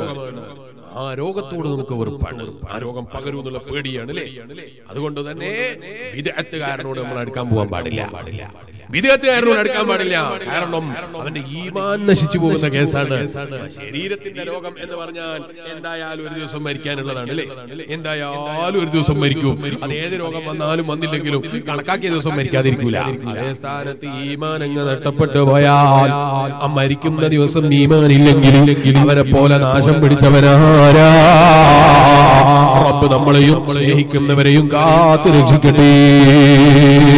ബിദ്അത്താകുന്ന രോഗത്തോടാണ് നമുക്ക് വെറുപ്പ്. അതുപോലെ അത്തരം കാര്യങ്ങളോടാണ് നമുക്ക് വെറുപ്പ്. അതല്ലാതെ വ്യക്തികളോട് നമുക്ക് വെറുപ്പില്ല. അത്തരം കേസുകളല്ലാത്ത കേസുകളിൽ ദുന്യവിയായ പ്രശ്നങ്ങളുടെ പേരിൽ വിട്ടുവീഴ്ച ചെയ്യാത്തതുണ്ടാകരുത് എന്നാണ് ഞാൻ പറഞ്ഞത്. ആഖിറത്തിന്റെ വിഷയത്തിൽ വിട്ടുവീഴ്ച ചെയ്യാൻ നമുക്ക് നിർവാഹമില്ല. കള്ളുകുടിയനാണ്, അവനോട് സഹതാപമാണ്, അവന്റെ ദുസ്വഭാവത്തോട് വ്യഭിചരിക്കുന്നു, പരസ്യമായി വ്യഭിചരിക്കുന്നവനാണ്, പരസ്യമായി വ്യഭിചരിക്കുന്നവനാണ്. കേൾക്കുമ്പോ മനസ്സിന് വല്ലാത്തൊരടങ്ങാറുണ്ട് അല്ലേ? പരസ്യമായി വ്യഭിചരിക്കുന്നു എന്ന് പറയുമ്പോ മനസ്സിന് വല്ലാത്ത, കേൾക്കുമ്പോ ലഫ്ള് തന്നെ കേൾക്കുമ്പോ വല്ലാത്തൊരു വിഷമമുണ്ടല്ലേ? അതുകൊണ്ട് തന്നെ ആ ഖുർആൻ പറഞ്ഞത് വ്യഭിചാരത്തോട് അടുക്കാൻ തന്നെ പാടില്ല. ജനങ്ങൾ വെറുക്കുന്ന ഒരു സംഗതിയാണ് ഈ വ്യഭിചാരം എന്ന് പറയുന്നത്. വ്യഭിചാരത്തോട് നിങ്ങൾ അടുക്കരുതേ ജനങ്ങളെ. എങ്ങനെ അടുക്കരുത്? വ്യഭിചാരം എന്ന് പറഞ്ഞാൽ ഒന്നിച്ചൊരു റൂമിൽ കിടക്കലാണ് എന്ന് തെറ്റിദ്ധരിച്ചേക്കരുത്. കേൾക്കുന്ന ചെറുപ്പക്കാരെ, അന്യപെണ്ണിന്റെ കൈപിടിച്ച് നടക്കുന്ന സ്വഭാവമില്ലേ? അന്യപെണ്ണിന്റെ മുഖത്ത് നോക്കി രസിക്കുന്ന സ്വഭാവമില്ലേ? അന്യപെണ്ണായ ആളുടെ സൗണ്ട് കേട്ടിട്ട് പാട്ടോ എന്തെങ്കിലും പേരില് അന്യപെണ്ണിന്റെ സൗണ്ട് കേട്ടിട്ട് ആസ്വദിക്കുന്ന പരിപാടിയില്ലേ? അന്യപെണ്ണിന്റെ സൗണ്ട് കേട്ട് രസിക്കുന്ന പരിപാടിയില്ലേ? വ്യഭിചാരമോ എന്റെ വകയിൽ പറഞ്ഞതാണ് എന്ന് തെറ്റിദ്ധരിക്കരുത്. അഷ്റഫുൽ ഖൽഖ് മുഹമ്മദുർ റസൂലുള്ളാഹി സ്വല്ലല്ലാഹു അലൈഹി വസല്ലം പറയുന്നു, കണ്ണിന്റെ വ്യഭിചാരമാണ് കണ്ണുകൊണ്ടുള്ള നോട്ടം, കാതിന്റെ വ്യഭിചാരമാണ് കാതുകൊണ്ടുള്ള കേൾവി, കൈയിന്റെ വ്യഭിചാരമാണ് കൈകൊണ്ടുള്ള തതിയ സ്പർശനം. നബി മുഹമ്മദുർ റസൂലുള്ളാഹി സ്വല്ലല്ലാഹു അലൈഹി വസല്ലം. ചെറുപ്പക്കാരെ, കോളേജിൽ പഠിക്കുന്നത് എല്ലാവരും പെങ്ങന്മാരാണോ? കോളേജിൽ പഠിക്കുന്നത് മുഴുവനും പെങ്ങന്മാരാണോ? ഇന്നത്തെ കാലം എന്ന് പറയുന്നത് വല്ലാത്തൊരു കാലമാണ്. ഞാൻ ഇന്നിവിടെ വരുമ്പോ കോളേജിലെ വിദ്യാർത്ഥികൾ റോഡ് സൈഡിൽ ഇങ്ങനെ നിൽക്കുന്നത് ശ്രദ്ധയിൽപ്പെട്ടു. ഒരു പെൺകുട്ടിയെ വളഞ്ഞിരിക്കുകയാണ് കുറെ ആൺകുട്ടികൾ. ഇവൾ അതിന്റെ ഉള്ളിൽ നിന്ന് പുറത്തേക്ക് ചാടാൻ എന്താ വഴി ശ്രമിക്കുന്നത്? പുരുഷന്മാർ അനുവദിക്കുന്നില്ല. തമാശയാണോ കാര്യമാണോ എനിക്കറിയില്ല. തമാശക്കാണെങ്കിലും കാര്യത്തിലാണെങ്കിലും അന്യപെണ്ണിനെ തൊടാൻ ഇസ്ലാം അനുവദിച്ചിട്ടില്ല. നോക്കൽ ഇസ്ലാം അനുവദിച്ചിട്ടില്ല. സൗണ്ട് കേട്ട് അത് ആസ്വദിക്കൽ ഇസ്ലാം അനുവദിച്ചിട്ടില്ല. വ്യഭിചാരമാണ് നബി മുഹമ്മദുർ റസൂലുള്ളാഹി സ്വല്ലല്ലാഹു അലൈഹി വസല്ലം തങ്ങൾ പറഞ്ഞത്. അല്ലാഹുവിന്റെ ഖുർആൻ നമ്മളോട് പറയുന്നു, വലാ തഖറബു സിനാ, വ്യഭിചാരത്തോടടുക്കരുതേ. വ്യഭിചാരം എന്ന് പറയുന്ന ഒരു പ്രവർത്തനവും ചെയ്യാൻ പാടില്ല. ഉമ്മമാരെ, ചെറുപ്പകാലം മുതലേ മക്കളെ മാറ്റിക്കിടത്തണം. ആങ്ങളെയാണ് എന്ന് പറഞ്ഞാലും ഒരു വീട്ടിൽ ഒരു റൂമിന്റെ ഉള്ളിൽ വലിയ മനുഷ്യനും ഒരേ വലിയ പെൺകുട്ടികളെയും ഒന്നിച്ചൊരു റൂമിൽ കിടത്താൻ പാടില്ല. ആങ്ങളെയും പെങ്ങളുമാണ് എന്നാലും കിടത്താൻ പാടില്ല എന്നാണ് ഞാൻ പറഞ്ഞത്. പരമാവധി അവരെ രണ്ട് റൂമിൽ തന്നെ കിടത്തണം. അങ്ങനെ ചെറുപ്പം മുതലേ ആദാബുകളെ പഠിപ്പിക്കണം. ഒന്നുകൂടി പറയട്ടെ, മദ്രസയിലെ പെൺകുട്ടികൾ 8ാം ക്ലാസ്സിൽ പഠിക്കുന്ന പെൺകുട്ടികളാണ്, 9ാം ക്ലാസ്സിൽ പഠിക്കുന്ന പെൺകുട്ടികളാണ്, 10ാം ക്ലാസ്സിൽ പഠിക്കുന്ന പെൺകുട്ടികളാണ്. അത്തരം പെൺകുട്ടികളെ കൈകൊണ്ട് തൊടാൻ പാടില്ല. കൈകൊണ്ട് തൊടാൻ പാടില്ല. പഠിപ്പിക്കുന്ന ഉസ്താദുമാരും തൊടാൻ പാടില്ല. പഠിപ്പിക്കാൻ തൊടേണ്ടതില്ലല്ലോ, തൊടാതെ പഠിപ്പിച്ചാൽ മതിയല്ലോ. ചിലപ്പോൾ കാണാൻ നല്ല വലുപ്പമുള്ള പെൺകുട്ടികളായിരിക്കും, അവരെ തൊടാനും സ്പർശിക്കാനും പാടില്ല. ഞാനിവിടെ വയല് പറയേണ്ട പറയേണ്ടതില്ല ഉസ്താദുമാരോട്. ഉസ്താദുമാർക്ക് അതറിയാം. പിന്നെ ഞാനെന്തിനാ അത് പറഞ്ഞത് എന്ന് മറ്റുള്ളവർക്കറിയാം. അതല്ലാത്ത സ്ഥലങ്ങളിലും പഠിപ്പിക്കുന്നവരുണ്ടാകാം. അവിടെയും ഇത് ബാധകം തന്നെ. ശർഈയായ നിയമം പഠിപ്പിക്കുന്ന സ്ഥലത്ത് വെച്ച് തന്നെ തൊടാൻ പാടില്ല എന്ന് പറഞ്ഞാൽ നിർബന്ധമായ ഫർദ് ഐനായ കാര്യങ്ങൾ പഠിക്കാൻ വേണ്ടി പോകുന്ന, ഫർദ് ഐനായ കാര്യങ്ങൾ പഠിക്കാൻ വേണ്ടി മദ്രസയിൽ ചെല്ലുന്ന, ആ മദ്രസയിൽ പോലും പാടില്ല എന്ന് പറഞ്ഞാൽ പിന്നെ നീ നിന്റെ വകയിൽ എക്സ്ട്രാ ഫിറ്റിംഗ്സ് ആയി പഠിപ്പിക്കുന്ന ചില കാര്യങ്ങളില്ലേ, അത്തരം കാര്യങ്ങൾക്കുള്ള പഠനങ്ങളാണെങ്കിൽ പിന്നെ തൊടാൻ പാടില്ല എന്നതിന് ഞാൻ പിന്നെ വേറെ മസാല പറയേണ്ടതില്ലല്ലോ. പിന്നെ പ്ലസ് വൺ ആണെങ്കിൽ പറയേണ്ടതില്ലല്ലോ, പ്ലസ് ടു ആണെങ്കിൽ പറയേണ്ടതില്ലല്ലോ. തൊടാതെയുള്ള പരിപാടിയെ അനുവദിക്കാൻ പാടുള്ളൂ. പെൺകുട്ടികളെ തൊടാൻ അനുവദിക്കാൻ പാടില്ല. പഠിക്കാത്തതിന്റെ പേരിൽ അടിക്കുകയാണെങ്കിൽ പോലും അതബ് പഠിപ്പിക്കാൻ വേണ്ടി പഠിപ്പിക്കുന്ന സമയത്ത് പോലും തൊടാൻ അനുവദിക്കാൻ പാടില്ല. മദ്രസയിലെ കാര്യമാണ് ഞാൻ പറഞ്ഞത്. അതിന്റെ പേരിൽ നിങ്ങൾ ബാക്കിയുള്ളത് മുഴുവനും ഖിയാസാക്കിക്കോളൂ. പ്രത്യേകം എടുത്ത് പറഞ്ഞിട്ട് അതിന്റെ പേരിൽ ഇനി ഒരു വിവരാവകാശം വരേണ്ട ആവശ്യമില്ലല്ലോ. മദ്രസയിലെ കാര്യം പറയാൻ ഞാൻ പേടിക്കേണ്ടതില്ല. മദ്രസയിൽ പഠിപ്പിക്കുന്നതാണെങ്കിൽ പോലും കുട്ടികളെ കൈതൊടാൻ ഉമ്മമാരെ പെൺകുട്ടികളോട് പറയണം, തൊടാൻ അനുവദിക്കാൻ പാടില്ല. മദ്രസയിൽ പാടില്ലെങ്കിൽ പിന്നെ എവിടെയൊക്കെ പാടില്ലാത്തതുണ്ടാകുമെന്ന് നിങ്ങൾ കൂട്ടി വായിച്ചോളൂ. ഒന്നുകൂടി പറയട്ടെ പെങ്ങന്മാരെ, കോളേജിൽ നിന്ന് ഇറങ്ങി വരുന്ന സമയത്ത് റാഗിംഗ് എന്ന പേരിലൊക്കെ ചെറുപ്പക്കാർ പതിയെ ചൂഷണം ചെയ്യുന്ന ഒരു കാലമാണ്. നിങ്ങൾ ഏതെങ്കിലും ആൺകുട്ടികളെ റാഗിങ്ങിന്റെ പേരിലോ അല്ലാത്ത പേരിലോ തൊടാൻ ശ്രമിക്കുന്നുണ്ടെങ്കിൽ നിസാരമായി കാണാൻ പാടില്ല. മുളയിലെ നുള്ളിക്കളയണം എന്നൊരു ചൊല്ല് ഞങ്ങളുടെ നാട്ടിലുണ്ട്. ഇതുപോലെ മുളയിലെ നുള്ളിക്കളയണം. അങ്ങനെ ആര് തൊടാൻ വന്നാലും നിങ്ങളെ തൊടാൻ അനുവദിക്കാൻ പാടില്ല. എന്ത് കാരണം പറഞ്ഞാലും തൊടാൻ അനുവദിക്കാൻ പാടില്ല. പഠിപ്പിക്കാൻ തന്നെ വലിയ പെൺകുട്ടികളാണെങ്കിൽ ഇസ്ലാമിന്റെ വിധിയാണ് ഞാൻ പറയുന്നത്. രാജ്യത്തിന്റെ നിയമം എനിക്കറിയൂല. രാജ്യത്തിന്റെ നിയമം അനുസരിച്ച് നിങ്ങൾ ജീവിച്ചോളൂ. ഞാൻ പറയുന്നത് വിശ്വാസികളോടാണ്. അല്ലാഹുവിനെ ഭയന്ന് ജീവിക്കണമെന്ന് ചിന്തിക്കുന്ന മോമിനീങ്ങളോടാണ്. റബ്ബിന്റെ പൊരുത്തം പ്രതീക്ഷിച്ച് ജീവിക്കണമെന്ന് ചിന്തിക്കുന്ന വിശ്വാസികളോടാണ്. അതല്ലാത്തവരോട് ഈ വാക്ക് ബാധകമേ അല്ല. അതുകൊണ്ട് എന്നോട് വെറുപ്പ് പിടിക്കണ്ട. വിശ്വാസമുള്ളവരോടാണ് എന്റെ വാക്ക്, ഈമാനുള്ളവരോടാണ് എന്റെ വാക്ക്. വഅൽ കേട്ടാൽ ഉപകാരം കിട്ടുന്ന ആളുകളെ കുറിച്ച് ഖുർആൻ പറഞ്ഞില്ലേ, വഅൽ കൊണ്ട് വിശ്വാസികൾക്ക് ഫലം ഉണ്ടാകുമെന്നാണ് ഖുർആൻ. ഉണ്ടാകൂല എന്നൊന്നും തെറ്റിദ്ധരിക്കണ്ട. ഞാൻ ഒരു ദിവസം ഏകദേശം 2 മണി 1 മണി സമയത്ത് മംഗലാപുരം റെയിൽവേ സ്റ്റേഷനിൽ നിങ്ങളുടെ നാട്ടിന്റെ പരിസരത്ത് എവിടെയോ വഅലും കഴിഞ്ഞ് ഇങ്ങനെ ഇരിക്കുകയാണ്. അപ്പൊ എന്റെ അടുത്തൊരു സുഹൃത്ത് വന്നിരുന്നിട്ട് പറഞ്ഞു, കണ്ടു ഒരു കൂട്ടം ആളുകൾ നടന്നു പോകുന്നത് മുസ്ലിമീങ്ങളാണ്. പേന്റ് നോക്കിയാൽ പേന്റ് എന്ന് പറയാൻ പറ്റൂല. കാരണം പേന്റ് ആരോ മുറിച്ചുകൾ ൊട്ടിന്റെ മേലെ വെച്ച് മുറിച്ചിരിക്കുന്നു. പള്ളി ടൗസർ എന്നാണ് പണ്ട് കാലങ്ങളിലൊക്കെ പറയാറുള്ളത്.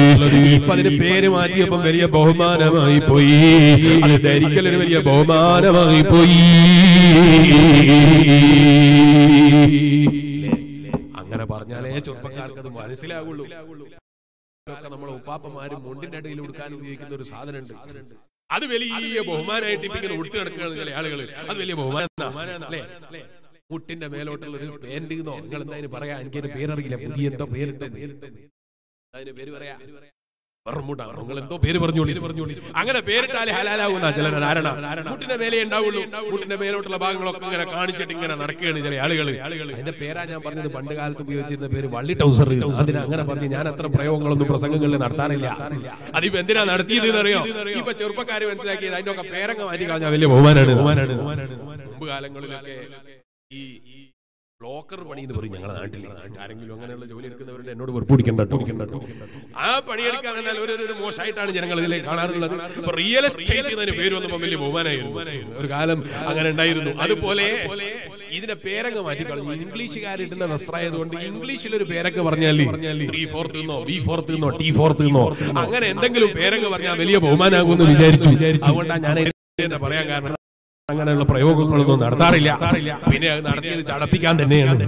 അത് കൊടുത്താൽ വലിയ ബഹുമാനാണ് എന്ന് വിചാരിക്കുന്ന ചില ആളുകൾ. ഇങ്ങനെ മുട്ടിന്റെ മേലെയുള്ള ഈ പാൻസ് കൊടുത്ത് ഇങ്ങനെ നടന്നാൽ അത് വലിയ ബഹുമാനാണ്. അപ്പൊ ഞാൻ വലിയൊരു ഇംഗ്ലീഷുകാരനാണ്, ഞാൻ വലിയ വിവരമുള്ളവനാണ്. ഇംഗ്ലീഷുകാരെടുക്കൽ കുറെ പഠിക്കേണ്ട സ്വഭാവം ഉണ്ട്, അതൊന്നും പഠിക്കൂല. നിങ്ങൾ ഇംഗ്ലീഷുകാരെ കണ്ടില്ലേ? അവരേത് ട്രെയിനിലാണെങ്കിലും ഏത് ബസ്സിലാണെങ്കിലും എവിടെയാണെങ്കിലും അവരെടുത്ത് പഠിക്കേണ്ട ഒരു സ്വഭാവമാണ്. നല്ലോണം വായിക്കും, നല്ല വായന നടത്തും. ഇതാരും കണ്ടില്ലല്ലോ കേരളത്തിൽ, ഒരു മലയാളിയും കണ്ടില്ല. അവര് വായിക്കുന്നത് ആളും കണ്ടില്ല. പിന്നെ അവര് കൊടുക്കാത്തത് നോക്കിയിട്ട് നമ്മൾ കൊടുക്കാതെ നടക്കാൻ എന്താ വഴി? നല്ലതല്ലേ മറ്റുള്ളവരിൽ നിന്ന് പകർത്തേണ്ടത്? അറിയാണ്, ഞാനും ഒരു കാലത്ത് ഇത് കൊടുത്ത് നടക്കാറുണ്ടായിരുന്നു. ഏകദേശം 4 കൊല്ലം മുമ്പ് നിങ്ങൾ ഞങ്ങളുടെ നാട്ടിന്റെ അടുത്തൊരു സ്ഥലത്ത് വയതിന് വന്നു. പ്രസംഗിക്കുമ്പോൾ നിങ്ങൾ ഇതിനെ പ്രസംഗിച്ചു. അതിന്റെ ശേഷം ഞാനത് ധരിക്കാറില്ല. അങ്ങനെയുണ്ട് ചില ആളുകൾക്ക് വയത് കൊണ്ട് പല ഉണ്ടാകും. അതാ ഞാൻ പറഞ്ഞത്, മുസ്ലിമീങ്ങളാണ്, മുഅ്മിനീങ്ങളാണ്. ഫദക്കിർ ഇന്ന ദിക്റാ തൻഫഉൽ മുഅ്മിനീൻ. വയത് കൊണ്ട് ഫലമുണ്ടാകുന്നവരാണ് വിശ്വാസികൾ കേട്ടോ. എന്റെ വയത് കേൾക്കുന്ന ഈമാനുള്ളവരോടാണ് എന്റെ പ്രസംഗം. അങ്ങനെ അത്തരം വസ്തുക്കൾ ഉപയോഗിക്കാം. എല്ലാ മേഖലയിലും നല്ല സൂക്ഷ്മത വേണം. അല്ലാഹുവിനെ ഭയന്ന് ജീവിക്കണം, അവന്റെ പൊരുത്തം പ്രതീക്ഷിച്ച് ജീവിക്കണം. റബ്ബ് നമുക്ക് തൗഫീഖ് ചെയ്യട്ടെ. അപ്പൊ ചില ആളുകൾക്ക് സംശയമാണ്, അങ്ങനെ ജീവിച്ചാൽ ഇന്നത്തെ കാലത്ത് ജീവിക്കാനൊക്കെ പറ്റുമോ മുസ്ലിയാരെ? ഇന്ന് ജീവിക്കാനുള്ള വകുപ്പൊക്കെ കിട്ടണമെങ്കിൽ കുറച്ചൊക്കെ നമ്മൾ മോഡേൺ ആകണ്ടേ, കുറച്ചൊക്കെ നമ്മൾ മാറ്റം വരുത്തണ്ടേ, കുറച്ചൊക്കെ ഒരു മോഡേണിസം വേണ്ടേ? അതിനെന്താ പരിഹാരം എന്നറിയോ? കൊടുക്കുന്നവനൊന്നാണെന്ന് വിശ്വസിക്കല. അത് തന്നെയാ മഹാനായ യമാനി റഹിമഹുല്ലാഹ് പറയാണ്, ഇമാം ഖയ്യൂബി റഹിമഹുല്ലാഹ് അവിടുത്തെ കിതാബിൽ രേഖപ്പെടുത്തി വെക്കുകയാണ്. നല്ലൊരു മനുഷ്യൻ, 4 മക്കളാ. ആ മക്കളെ കൂട്ടത്തിലുള്ള ഒരാള് ബാപ്പാക്ക് രോഗം വന്നപ്പോ മക്കളെ വിളിച്ചിട്ട് പറഞ്ഞു, ബാക്കിയുള്ള 3 മക്കളെയും വിളിച്ചിട്ട് പറഞ്ഞു, ബാപ്പാനെ ഞാൻ നോക്കാം, ഞാനാണ് നോക്കുന്നതെങ്കിൽ എനിക്ക് ബാപ്പാന്റെ ഒരു സ്വത്തും വേണ്ട. എങ്ങനെ? ഞാൻ നോക്കാം ഉപ്പനെ ഞാനാണ് നോക്കുന്നതെങ്കിൽ എനിക്ക് ബാപ്പാന്റെ സ്വത്തൊന്നും തരണ്ട. ഇനി നിങ്ങളാണോ നോക്കുന്നത്? നിങ്ങൾ ബാപ്പാനെ നോക്കിക്കോ. ബാപ്പാനെ നോക്കിയാൽ നിങ്ങൾക്ക് സ്വത്തിന് അവകാശം ഉണ്ടാവില്ല. എന്താ തെരഞ്ഞെടുക്കുന്നത്? അപ്പൊ ഈ പറഞ്ഞ 3 ആളും പറഞ്ഞു, ഞങ്ങൾക്ക് സ്വത്ത് മതി. അപ്പൊ ഇയാള് പറഞ്ഞു, ആയിക്കോട്ടെ, സ്വത്ത് നിങ്ങൾ എടുത്തോളൂ, എനിക്ക് ബാപ്പാനെ തന്നേക്ക്. ബാപ്പാക്ക് ഖിദ്മത്ത് ചെയ്യൽ വലിയ ബഹുമാനമാ, ഉമ്മമാർക്ക് ഖിദ്മത്ത് ചെയ്യൽ വലിയ ബഹുമാനമാ. അതുകൊണ്ട് ആ ഖുർആൻ പറഞ്ഞത് വബിൽ വാലിദൈനി ഇഹ്സാനാ, മാതാപിതാക്കൾക്ക് നന്മ ചെയ്തു കൊടുക്കണേ. ഞാൻ എവിടെയോ പ്രസംഗിക്കുമ്പോൾ അതിനെ കുറിച്ച് വിശദമായി പറഞ്ഞിട്ടുണ്ട്. ഇപ്പൊ ഞാൻ അതിലേക്ക് കടക്കുന്നില്ല. ഉമ്മ ബാപ്പമാർക്ക് നല്ലത് ചെയ്തു കൊടുക്കണേ. ചില പെങ്ങന്മാരുണ്ട്, ഭർത്താവിന്റെ ഉമ്മാക്ക് ഖിദ്മത്ത് ചെയ്താൽ നഷ്ടമായി പോകുമോ എന്ന് ചിന്തിക്കുന്ന പെങ്ങന്മാര്, ഭർത്താവിന്റെ ബാപ്പക്ക് ഖിദ്മത്ത് ചെയ്താൽ നഷ്ടമായി പോകുമെന്ന് ചിന്തിക്കുന്ന ചില പെങ്ങന്മാര്. ഇതെന്റെ ഉമ്മയല്ലല്ലോ, എന്റെ ബാപ്പയല്ലല്ലോ, ഞാനിവർക്ക് ഖിദ്മത്ത് ചെയ്തിട്ട് എന്താ കാര്യം? കാര്യമുണ്ട് പെങ്ങളെ. ഭർത്താവിന് പൊരുത്തം കിട്ടാൻ, ഭർത്താവിന് എന്തേ നിങ്ങളെ ഭർത്താവിന് ദുആ കിട്ടാൻ അത് കാരണമായി പോയി. പ്രായം ചെന്ന ബാപ്പയാണെങ്കിൽ തട്ടിക്കളിക്കുന്ന ചില വിവരദോഷികളില്ലേ? എന്റെ വീട്ടിൽ എത്ര ദിവസമായി ഞാൻ ഉപ്പാനെ നോക്കുന്നു, അവനിക്ക് എന്താ ഒരു 2 ദിവസം നോക്കിക്കൂടെ? ഞാൻ ഉപ്പുണ്ടാക്കിയ വീട്ടിലാ താമസിച്ചു എന്നുള്ളതാ ഞാൻ ചെയ്ത തെറ്റ്. അങ്ങനൊക്കെ ചിന്തിക്കുന്ന ചില ആളുകളിലെ ഇത്ര വലിയ വിവരക്കേടുള്ള വെറും വിവരദോഷികളായി പോകരുത് ഞാൻ പറഞ്ഞത്. ബാപ്പാക്ക് ഖിദ്മത്ത് ചെയ്യാ, ഉമ്മാക്ക് ഖിദ്മത്ത് ചെയ്യാ എന്ന് പറഞ്ഞാൽ വലിയ തൗഫീഖാണ്. അപ്പൊ ചില ആള് ചോദിക്കും, പ്രായം ചെന്ന ഉപ്പയല്ലേ, ചിലപ്പോ ഇഷ്ടപ്പെടാത്തതൊക്കെ പറയൂലേ, ഇഷ്ടപ്പെടാത്തതൊക്കെ ഉമ്മ പറയൂലേ, അതുകൊണ്ടല്ലേ വലിയ തൗഫീഖാണ്, വലിയ ഗുണം ഉണ്ടാകുന്നൊക്കെ ഖുർആൻ പറഞ്ഞത്. വബിൽ വാലിദൈനി ഇഹ്സാനാ, മാതാപിതാക്കൾക്ക് നന്മ ചെയ്തു കൊടുക്കണം. ഒരാ വലാ തഖുല്ലഹുമാ ഉഫ്, അവരോട് വാക്ക് പോലും പ്രയോഗിക്കാൻ പാടില്ല എന്നാണ് ഖുർആൻ പറഞ്ഞത്. എന്താ കാരണം? അവര് ചിലപ്പോ അങ്ങനെ പറയുന്ന വാക്കുകളൊക്കെ പ്രായ പ്രായമാകുമ്പോ പറയും. പ്രായമാകുമ്പോ ചിലപ്പോൾ പറയുന്ന വാക്കുകളൊന്നും പഴയതുപോലെ ആകൂല, പണ്ടത്തെ പോലെ ചിലപ്പോൾ സ്നേഹം തരാൻ അവർക്ക് കഴിയുന്നുണ്ടാകൂല. കാരണം എഴുന്നേൽക്കുമ്പോൾ മുട്ടുവേദനയാണ്, ഊരവേദനയാണ്, നടുവേദനയാണ്, നെഞ്ഞുവേദനയാണ്, എല്ലാ സ്ഥലത്തും വേദനയാണ്. സഹിച്ച് ജീവിക്കുകയാണ്.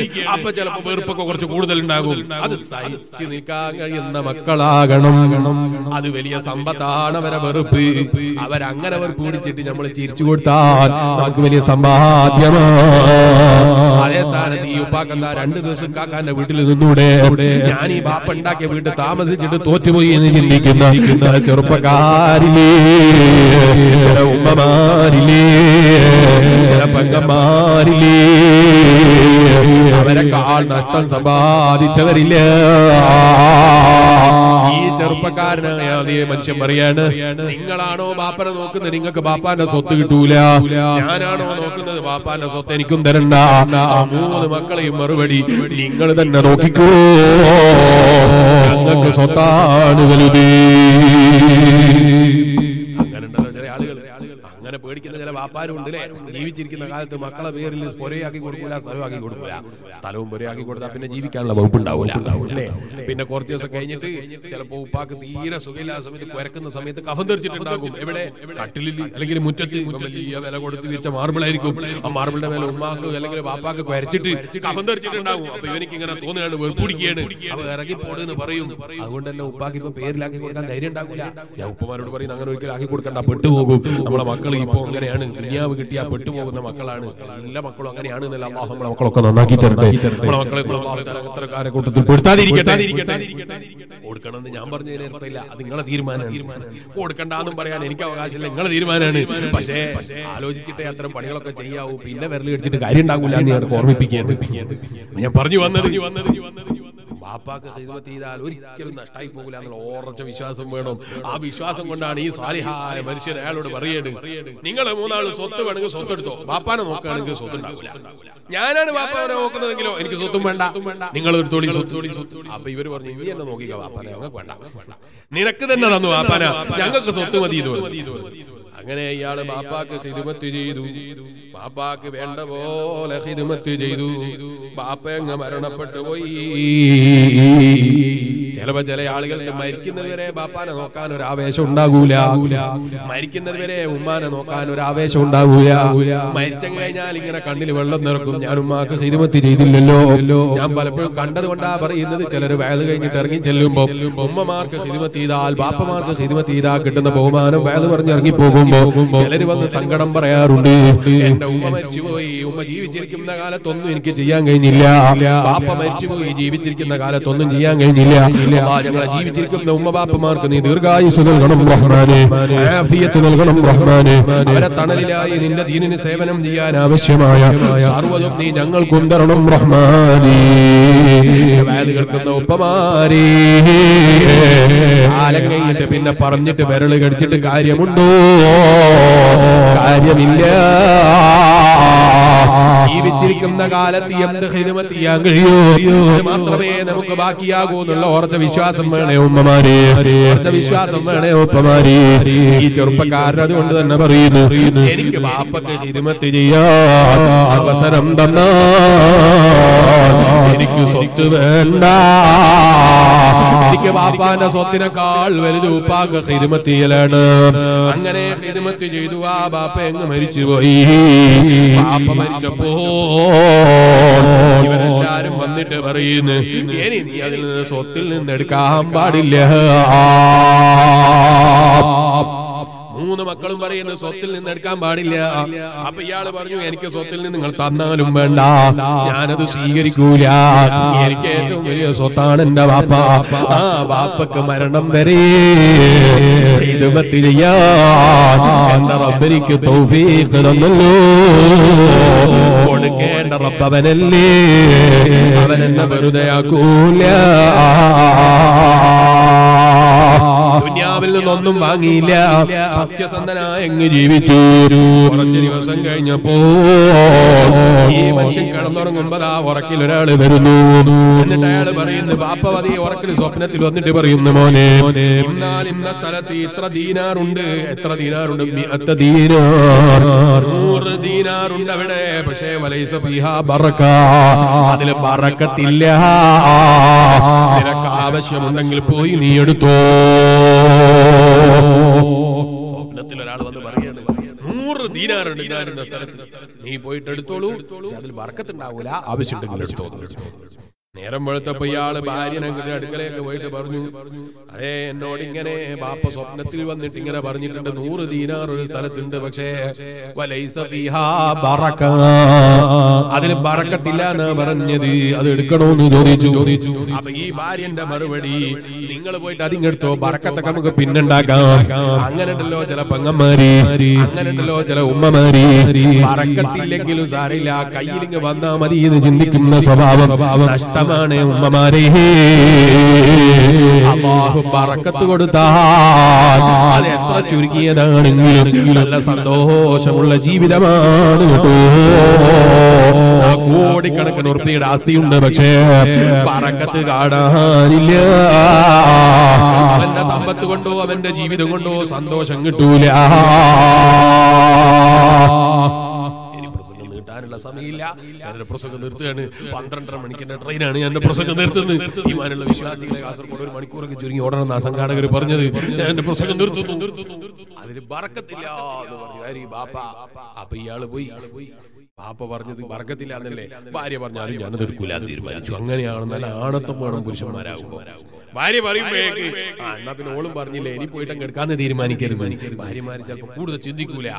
നിങ്ങളെ ഭാര്യമാരൊക്കെ നല്ലോണം ചിന്തിക്കുന്ന ഭാര്യമാരാണ് ഞാൻ ചിന്തിക്കുന്നത്. അല്ലാഹു അങ്ങനെ ആക്കി തരട്ടെ. അവര് എപ്പോഴും ബറക്കത്തില്ലെങ്കിൽ എടുക്കണ്ടെന്നേ പറയുള്ളൂ. അങ്ങനെയുള്ള നല്ല സ്വാലിഹീങ്ങളായ സ്വാലിഹത്തായ ഭാര്യമാർ അല്ലാഹു നമുക്ക് തരട്ടെ. അപ്പൊ ഞാൻ പറഞ്ഞു വന്നത്, സ്വപ്നത്തിൽ ബറക്കത്തില്ല എന്ന് പറഞ്ഞുകൊണ്ട് ഇയാൾ പോയില്ല. പിറ്റേ ദിവസം ആ ബാപ്പ വീണ്ടും വരുന്നു. വന്നിട്ട് പറയുന്ന, മോനെ ഞാൻ ഇന്നാലും സ്ഥലത്ത് 10 ദീനാർ വെച്ചിട്ടുണ്ട്, വലൈസ ഫീഹാ ബറക, അതിൽ ബറക്കത്തില്ല, എനിക്ക് വേണമെങ്കിൽ നീ പോയി എടുത്തോളൂ. അപ്പൊ പിറ്റേ ദിവസം ഭാര്യനോട് പറഞ്ഞു, ഇങ്ങനെ പറഞ്ഞിട്ടുണ്ട് ഇന്നലെ രാത്രി, എന്താ ചെയ്യേണ്ടത്? അപ്പം ഭാര്യ പറഞ്ഞു, നിങ്ങൾ പോകുന്നില്ലേ, ഞാൻ പോയിട്ട് കിടക്കുക, സ്ഥലങ്ങൾ കാണിച്ചു തന്നെ. അങ്ങനെ ഉണ്ടല്ലോ ചില ഉമ്മമാര്, നീ സ്ഥലങ്ങൾ കാണിച്ചു തന്നേക്ക്, ഞാൻ പോയി എടുത്തോളാം, നിങ്ങൾക്ക് വേണ്ട, നിങ്ങൾ എടുക്കണ്ട, ബറക്കത്തില്ല എന്ന് പറയുമ്പോഴൊക്കെ പൈസ വേണ്ട. അപ്പൊ ഇയാള് പറഞ്ഞു, ഞാനതിനില്ല, ബറക്കത്തുണ്ടെങ്കിലേ കാര്യമുള്ളൂ, ബറക്കത്തില്ലാത്തത് കിട്ടിയിട്ട് കാര്യമില്ല. നിങ്ങൾ കാണുന്നില്ലേ, ചിലര് കോടിക്കണക്കിന് ഉറുപ്പിക സമ്പാദിക്കുന്നുണ്ട്, പക്ഷേ മുഴുവനും ഹോസ്പിറ്റലിലാണ്. ഇന്ന് ഞാൻ ഇവിടെ വരുമ്പോ ഒരു മുതഅല്ലിമിന്റെ ഫോണിൽ മെസ്സേജ് അയച്ചു. എന്താ മെസ്സേജ് എന്നറിയോ? ബാപ്പ നിസ്കരിക്കുന്നില്ല. എത്ര വയല് പറഞ്ഞു കൊടുത്തിട്ടും ബാപ്പ നിസ്കരിക്കുന്നില്ല. അതുകൊണ്ട് തന്നെ ഞങ്ങളെ വീട്ടിൽ ബറക്കത്തുണ്ടാകൂല. അതൊന്നും പറഞ്ഞിട്ടങ്ങ് ബാപ്പന്റെ അടുക്ക ലേശുന്നില്ല. നിങ്ങളൊന്ന് ദുആ ചെയ്യണമെന്ന് പറഞ്ഞു. അദ്ദേഹത്തിന് നീ നിസ്കരിക്കാനുള്ള തൗഫീഖ് നൽകണം റഹ്മാനേ. പാവപ്പെട്ട ഞങ്ങൾക്കും നല്ല ഇഖ്ലാസോടുകൂടെ കൃത്യമായി നിസ്കരിക്കാനുള്ള തൗഫീഖ് നീ ഓശാരം തരണം റഹ്മാനേ. നിസ്കാരമില്ലെങ്കിൽ നബി സല്ലല്ലാഹു അലൈഹി വസല്ലം നിങ്ങൾ പറഞ്ഞില്ലേ, യുൻസഉൽ ബറകത്തു മിൻ ഉംരിഹി, അവന്റെ ആയുസ്സിൽ നിന്ന് ബറക്കത്തൂരി പോകാൻ അത് കാരണമായി പോയെന്ന് അഷ്റഫുൽ ഖൽഖ് മുഹമ്മദുർ റസൂലുള്ളാഹി സല്ലല്ലാഹു അലൈഹി വസല്ലം. നിസ്കരിക്കാത്ത മുസ്ലിമാണോ, അവന്റെ നിസ്കാരം കൊണ്ട് ഫലമുണ്ടാകും, അവന്റെ ജീവിതം കൊണ്ട് ഫലമുണ്ടാകൂല.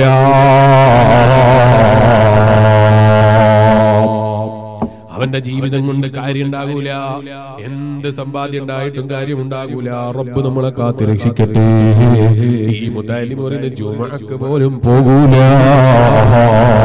അല്ലാഹ് അദ്ദേഹത്തിന് നീ നന്നാക്കിയ കുടുംബത്തിന് നീ സന്തോഷം നൽകണം റഹ്മാനേ. ആ മുതഅല്ലിമിന്റെ മനസ്സിൽ നീ സമാധാനം നൽകണം റഹ്മാനേ. എന്റെ വയല് കേൾക്കുന്ന ഉമ്മമാരെ, നിസ്കാരം എന്ന് പറയുന്നത് ഒരു സാധാരണ ഇബാദത്തല്ല, വലിയ മഹത്വമുള്ള കർമ്മമാണ്. എന്ത് കാരണം വന്നാലും ഒരൊറ്റ നേരത്തെ നിസ്കാരം നഷ്ടപ്പെടുത്തരുതേ ഉമ്മമാരെ, ഒരൊറ്റ നേരത്തെ നിസ്കാരം നഷ്ടപ്പെടുത്തരുതേ ഉപ്പമാരെ. ഞാനിപ്പോൾ വിശദമായി അതിലേക്ക് കടക്കുന്നില്ല. ഈ പെണ്ണ് പറയുന്നത് നിങ്ങളിങ്ങ് കാണിച്ചു തന്നോളൂ, ഞാൻ പോയി എടുത്തോളാം. പക്ഷെ അല്ലാഹുവിൽ വിശ്വസിക്കുന്ന ഈ മനുഷ്യന്റെ മറുപടി ഇല്ല ഇല്ല, ബറക്കത്തില്ലാത്തത് എനിക്ക് വേണ്ട. ഞാൻ ഇന്നിവിടെ വരുമ്പോ എന്റെ കണ്ണിലെ ഏറ്റവും തിരക്ക് പിടിച്ചൊരു സ്ഥലം ഞാൻ കണ്ടു. സ്ഥലത്തിന്റെ പേര് ഞാൻ പറയുന്നത് കണ്ണൂർ ജില്ലയിലാണ്. അതൊരു ഹോസ്പിറ്റലാണ്. ഹോസ്പിറ്റലിന്റെ പേര് ഞാൻ പറയുന്നില്ല. ഏറ്റവും കൂടുതൽ തിരക്കുള്ള സ്ഥലം. ഞാൻ ഇന്നിവിടെ വരുമ്പോ ഏകദേശം 50 കിലോമീറ്ററുകളോളം കാറിൽ നാട്ടിൽ നിന്ന് ഓടിയിട്ടുണ്ട്. 50 or 60 കിലോമീറ്റർ ഞാൻ നാട്ടിൽ നിന്ന് റെയിൽവേ സ്റ്റേഷനിലേക്ക് ഓടിയിട്ടുണ്ട്. ആ കിലോമീറ്റർ മുഴുവനും ഓടിയിട്ടു എന്റെ കണ്ണിൽ ഏറ്റവും തിരക്ക് പിടിച്ച സ്ഥലം കണ്ടത് ഹോസ്പിറ്റലാണ്. മുസ്ലിമേ, ബറക്കത്തൂരി പോയാൽ പിന്നെ എന്തുണ്ടായിട്ടും കാര്യമുണ്ടാകൂല. തലവേദന വന്നാ തികയുന്ന പണമുണ്ടോ നമ്മളെ കയ്യിൽ? റബ്ബ് നമ്മളെ കാത്ത് രക്ഷിക്കട്ടെ. ഈ സ്വാലിഹായ മനുഷ്യൻ തീരുമാനിച്ചു എനിക്ക് വേണ്ട. മൂന്നാമത്തെ ദിവസം രാത്രിയിൽ കിടന്നുറങ്ങുമ്പോ അതാ ഉറക്കിൽ വീണ്ടും ബാപ്പ വന്നിട്ട് ചോദിക്കുന്നു, മോനെ നീ അതെടുത്തിട്ടില്ല അല്ലേ? 1 ദീനാർ വെച്ചിട്ടുണ്ട് ഞാൻ അവിടെ വേറൊരു സ്ഥലത്ത്. ആ 1 ദീനാറിൽ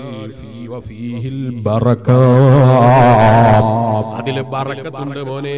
ഭർത്താവ് ഭാര്യനോട് പറഞ്ഞു. ഭാര്യ പറഞ്ഞു, അങ്ങനെയാണെങ്കിൽ നിങ്ങൾ പോയി അതെടുത്തു വരൂ, ബറക്കത്തുണ്ട് എന്ന് പറഞ്ഞതല്ലേ. ഭാര്യമാർക്ക് അത്രേ ഉള്ളൂ. ചിലപ്പോ അവർ ചിന്തിക്കാതെ പറയും എന്നേ ഉള്ളൂ. അവരൊരിക്കലും നമ്മൾ മോശമാകണമെന്ന് ചിന്തിച്ചിട്ടല്ല, അല്ലെങ്കിൽ ഭർത്താവ് നശിച്ചു കാണണമെന്ന് ചിന്തിച്ചല്ല. കൂടുതൽ ചിന്തിക്കാതെ മറുപടി പറയുന്നത് കൊണ്ട് ചിലപ്പോ ഭാര്യമാരെങ്ങനെ പറയുന്നേ ഉള്ളൂ. ഭർത്താവിന്റെ നന്മയല്ലാതെ ഒരു ഭാര്യയും ചിന്തിക്കൂല. നന്മയല്ലാതെ ചിന്തിക്കുന്ന ഭാര്യയുണ്ടോ? അവള് ഭാര്യയാണെന്ന് പറയാനും കൊള്ളൂല. ഇരിക്കട്ടെ എന്റെ ഈമാനുള്ള വിശ്വാസികളെ, ഇയാള് പോയി ആ 1 ദീനാർ ഒഴുത്തി ഇങ്ങനെ വരുമ്പോ വഴിയിലതാ ഒരാളൊരു മീൻ ഇങ്ങനെ വിൽക്കും. 2 മീനുണ്ട്, നല്ല കാണാൻ നല്ല ഭംഗിയുള്ള മീന്. എത്ര പൈസക്കാ വിൽക്കുന്നത് എന്ന് ചോദിച്ചു. അയാള് പറഞ്ഞു 1 ദീനാറാ. 2 മീനിന് 1 ദീനാറാ. ആ 1 ദീനാർ 2 മത്സ്യത്തെയും ഇങ്ങ് വാങ്ങി വീട്ടിലേക്ക് പോയി. അത് 2മായിട്ട് വീട്ടിലേക്ക് പോയി. മീനിന്റെ വായ തുറന്നു, അതിന്റെ ഉള്ളു തുറന്നിട്ട് ഇങ്ങനെ ഛേദിച്ചു വെച്ച് നോക്കുമ്പോ അതാ മത്സ്യത്തിന്റെ വയറ്റില് ഒരു നല്ല മുത്താ.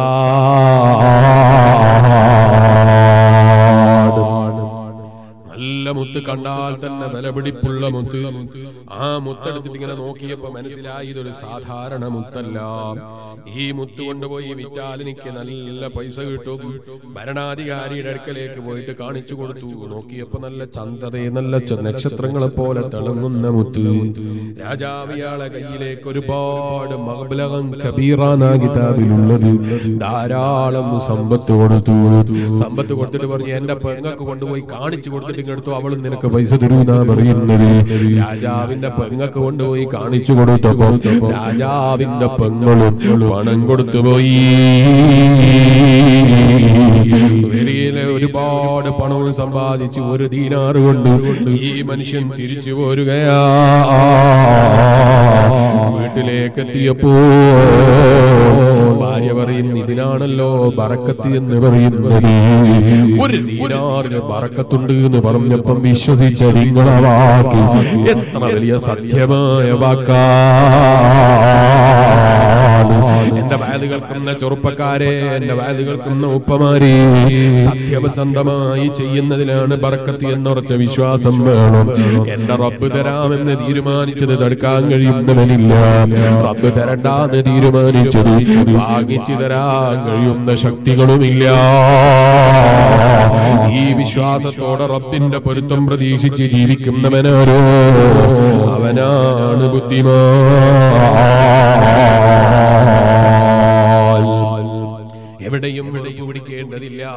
എന്റെ റബ്ബ് എനിക്ക് കണക്കാക്കിയത് എനിക്ക് കിട്ടുമെന്നുള്ള ഉറച്ച വിശ്വാസമുണ്ടെങ്കിൽ വെറുപ്പിന് എവിടെയും അതേ ആവശ്യം വരില്ല. അതേ സ്റ്റേജിലേക്ക് കയറി ചെല്ലുമ്പോൾ വേണ്ടതുപോലെ ബഹുമാനിച്ചില്ല, സദസ്സിലേക്ക് ചെല്ലുമ്പോൾ വേണ്ടതുപോലെ ആദരിച്ചില്ല, വേണ്ടതുപോലെ ഇരുത്തിയില്ല, നോട്ടീസിൽ വേണ്ടതുപോലെ പേര് കൊടുത്തില്ല, വേണ്ടതുപോലെ ബഹുമാനിച്ചില്ല, വേണ്ടതുപോലെ ആദരിച്ചില്ല. ഇങ്ങനെ ഒരു ചിന്ത മനസ്സിൽ കടന്നു വരൂല. കാരണം ആദരവ് കിട്ടേണ്ടത് ജനങ്ങളിൽ നിന്നല്ല, ആദരവ് കിട്ടേണ്ടത് നാട്ടുകാരിൽ നിന്നല്ല, ആദരവ് കിട്ടേണ്ടത് അതിന് വിളിച്ച ജനങ്ങളിൽ നിന്നല്ല. ആദരവ് കിട്ടേണ്ടത് ആരിൽ നിന്നാ? സിദ്ധാവായ റബ്ബിൽ നിന്നാ. അങ്ങനെ ഒരു ചിന്ത ഉണ്ടായാൽ ഒരു മുസ്ലിയാർക്കും അതിന്റെ സദസ്സിൽ പോയിട്ട് ആദരിക്കാത്ത വകയിൽ വെറുപ്പ് പിടിക്കൂല. ഒരു പണ്ഡിതനും വെറുപ്പ് പിടിക്കൂല, ഒരു സയ്യിദിനും വെറുപ്പ് പിടിക്കൂല, ഒരു നേതാവിനും വെറുപ്പ് പിടിക്കൂല. പരിഗണിച്ചാലും പരിഗണിച്ചില്ലെങ്കിലും വെറുപ്പ് പിടിക്കൂല. കാരണം പരിഗണന കിട്ടേണ്ടത് ജനങ്ങളിടയിലല്ല, സിദ്ധാവായ റബ്ബിന്റെ അടുക്കലാണ്. അത് ചിന്തിച്ച് ജീവിക്കുന്നവനാരോ അവനാണ് ബുദ്ധിമാൻ. അത്തരം വെറുപ്പ് പിടിക്കുന്ന മേഖലകൾ ഇബ്ലീസ് നമ്മളെ വഞ്ചിച്ചു കളയുന്നതിൽ നല്ല ശ്രദ്ധ വേണേ മുസ്ലിമേ. അതിനെക്കുറിച്ച് ആ പണ്ഡിതന്മാര് പറയുന്നത്, വെറുപ്പ് പിടിക്കുന്ന സമയത്ത് പോലും നിന്റെ മനസ്സിൽ വെറുപ്പ് തോന്നിയാ കടിച്ചിറക്കാനുള്ള നല്ല സന്മനസ് വേണേ. അതിനെക്കുറിച്ചാണ് ഹബീബായ നബി സല്ലല്ലാഹു അലൈഹി വസല്ലം തങ്ങൾ മഹാനായ മുആദ് ഇബ്നു ജബൽ റളിയല്ലാഹു അൻഹുവിന് ഉപദേശം നൽകിയത്. വഖലമിൽ ഗൈളി, വെറുപ്പ് പിടിക്കുന്ന സമയത്ത് വെറുപ്പിനെ കടിച്ചിറക്കലാ. വലിയനിൽ കലാ, മയമായ സംസാരം, നല്ല മയമായ വാക്കുകൾ, നല്ല മയമായ നിലക്കുള്ള വാക്കുകൾ. നിങ്ങൾ കണ്ടില്ലേ, മഹാനായ കലീമുല്ലാഹി മൂസ അലൈഹിസ്സലാം ഉപദേശിക്കാൻ പോവാണ്. ആരെ? ഫിർഔനിനെ. ആരാ ഫിർഔന്? എന്ത് വയത് പറഞ്ഞാലും നന്നാകൂലെന്ന് റബ്ബിന് ഉറപ്പാ. പക്ഷെ എന്നാലും മൂസാ നബി അലൈഹിസ്സലാമിനോട്, സഹോദരനോട് അല്ലാഹ് പറഞ്ഞത് ഖുർആൻ എടുത്തു പറഞ്ഞില്ലേ, വഖൂലാ ലഹു ഖൗലൻ ലയ്യിനാ. അവർ നന്നാകട്ടെ നന്നാകാതിരിക്കട്ടെ, ഓ മൂസാ നബി, വഖൂലാ ലഹു ഖൗലൻ ലയ്യിനാ, നിങ്ങൾ അവരോട് നല്ല വാക്കല്ലാതെ പറയരുതേ മൂസാ നബി. പരിശുദ്ധ ഖുർആൻ നല്ല വാക്ക് മാത്രം പറയണം. അങ്ങനെ നല്ല വാക്ക് പറഞ്ഞ് എല്ലാവരെയും നല്ലതിലേക്ക് വിളിച്ചാൽ അവര് നന്നാകുന്ന വഴികൾ നമുക്ക് തന്നെ മനസ്സിലാകൂല. അതുകൊണ്ടാ ഖുർആൻ പറഞ്ഞത്, വലാ തസ്തവിൽ ഹസനതു വല സയ്യിഅ. അതേ മോശമായ കാര്യങ്ങളും നല്ലതായ കാര്യങ്ങളും ചീത്തയായ കാര്യങ്ങളും ഒരിക്കലും സമമാവൂല. ഇദ്ഫഅ ബില്ലതി ഹിയ അഹ്സൻ ഫഇദല്ലദീ ബൈനക വബൈനഹു അദാവത്തുൻ കഅന്നഹു വലിയ്യുൻ ഹമീം വമാ യുലഖാഹാ ഇല്ലല്ലദീന സബറൂ വമാ യുലഖാഹാ ഇല്ലാ ദു ഹദ്ദിൻ അളീം വഇമ്മാ യംസഅന്നക മിനശ് ശൈത്വാനി നസഉ ഫസ്തഇദ് ബില്ലാഹ് ഹുവസ് സമീഉൽ അലീം. വിശദീകരിക്കാൻ ഇപ്പൊ സമയമില്ല. റബ്ബ് തൗഫീഖ് ചെയ്താൽ നാളെ മലപ്പുറം ജില്ലയിലാണ്, ഇവിടെ വെച്ച് പൂർത്തീകരിക്കാൻ റബ്ബ് തൗഫീഖ് തരട്ടെ. ഇപ്പൊ വിശദീകരിക്കുന്നില്ല. ചെറുപ്പക്കാരൻ ഇരുന്ന സ്ഥലത്ത് എഴുന്നേറ്റ് നിന്നു ഞാൻ എന്റെ പ്രസംഗം നിർത്തുന്നു. അല്ലാഹുവിന്റെ ഖുർആൻ എന്നോട് പറയുന്നു, നിങ്ങളോട് ഉണർത്തുന്നു, വലാ തസ്തവിൽ ഹസനതു വല സയ്യിഅ. മോശമായ കാര്യങ്ങളും നല്ലതായ കാര്യങ്ങളും ഒരിക്കലും ഒരുപോലെ ആകൂല, ഒരിക്കലും സമമാകൂല. فبالتي هي أحسن فإذا الذي بينك وبينه عداوة كأنه ولي حميم. അല്ലാഹുവിന്റെ ഖുർആൻ പറയുന്നു, നിങ്ങൾ ചീത്തയെ നന്മ കൊണ്ട് പ്രതിരോധിക്കണം. ഏത് തെറ്റ് ചെയ്തവനും നല്ല ചെയ്ത് കൊടുക്കാനുള്ള സന്മനസ് വേണം. ഏതെതിരിയുന്നവനും നല്ല ചെയ്ത് കൊടുക്കാനുള്ള സന്മനസ് വേണം. ഏത് തിന്മ ചെയ്താലും നന്മ കൊണ്ട് പ്രതിരോധിച്ചു. فإذا الذي بينك وبينه عداوة كأنه ولي حميم. എത്ര വലിയ വെറുപ്പുള്ളവനാണെങ്കിലും അവന്റെ ശത്രുത ഓരിപ്പോയി അവൻ നിന്നോട് നല്ല മിത്രമായി മാറാൻ. ഇങ്ങോട്ട് തിന്മ ചെയ്താൽ അവർക്ക് അങ്ങോട്ട് നന്മ ചെയ്തു കൊടുത്താൽ നിനക്ക് അവനെ മാറ്റിയെടുക്കാൻ കഴിയുമെന്ന് ഖുർആൻ ഇത് പറഞ്ഞിട്ട് ഖുർആൻ പറയാണ്, വമാ യുലഖാഹാ ഇല്ലല്ലദീന സബറൂ വമാ യുലഖാഹാ ഇല്ലാ ദു ഹദ്ദിൻ അളീം. അതിനെല്ലാവർക്കും കഴിയുമെന്ന് കരുതണ്ട. അതിനെ തൗഫീഖ് വേണം. നല്ല ക്ഷമ കൈക്കൊണ്ടിട്ടല്ലാതെ റബ്ബിന്റെ അനുഗ്രഹം പ്രതീക്ഷിച്ച് ജീവിക്കാൻ ആദരിച്ച മഹാന്മാർക്കല്ലാതെ ഈ സ്വഭാവത്തിൽ ജീവിക്കാൻ കഴിയൂല.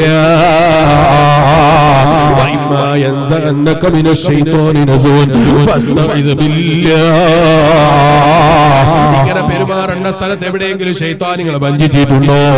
റബ്ബിനോട് കാവലിനെ തേടിക്കോ.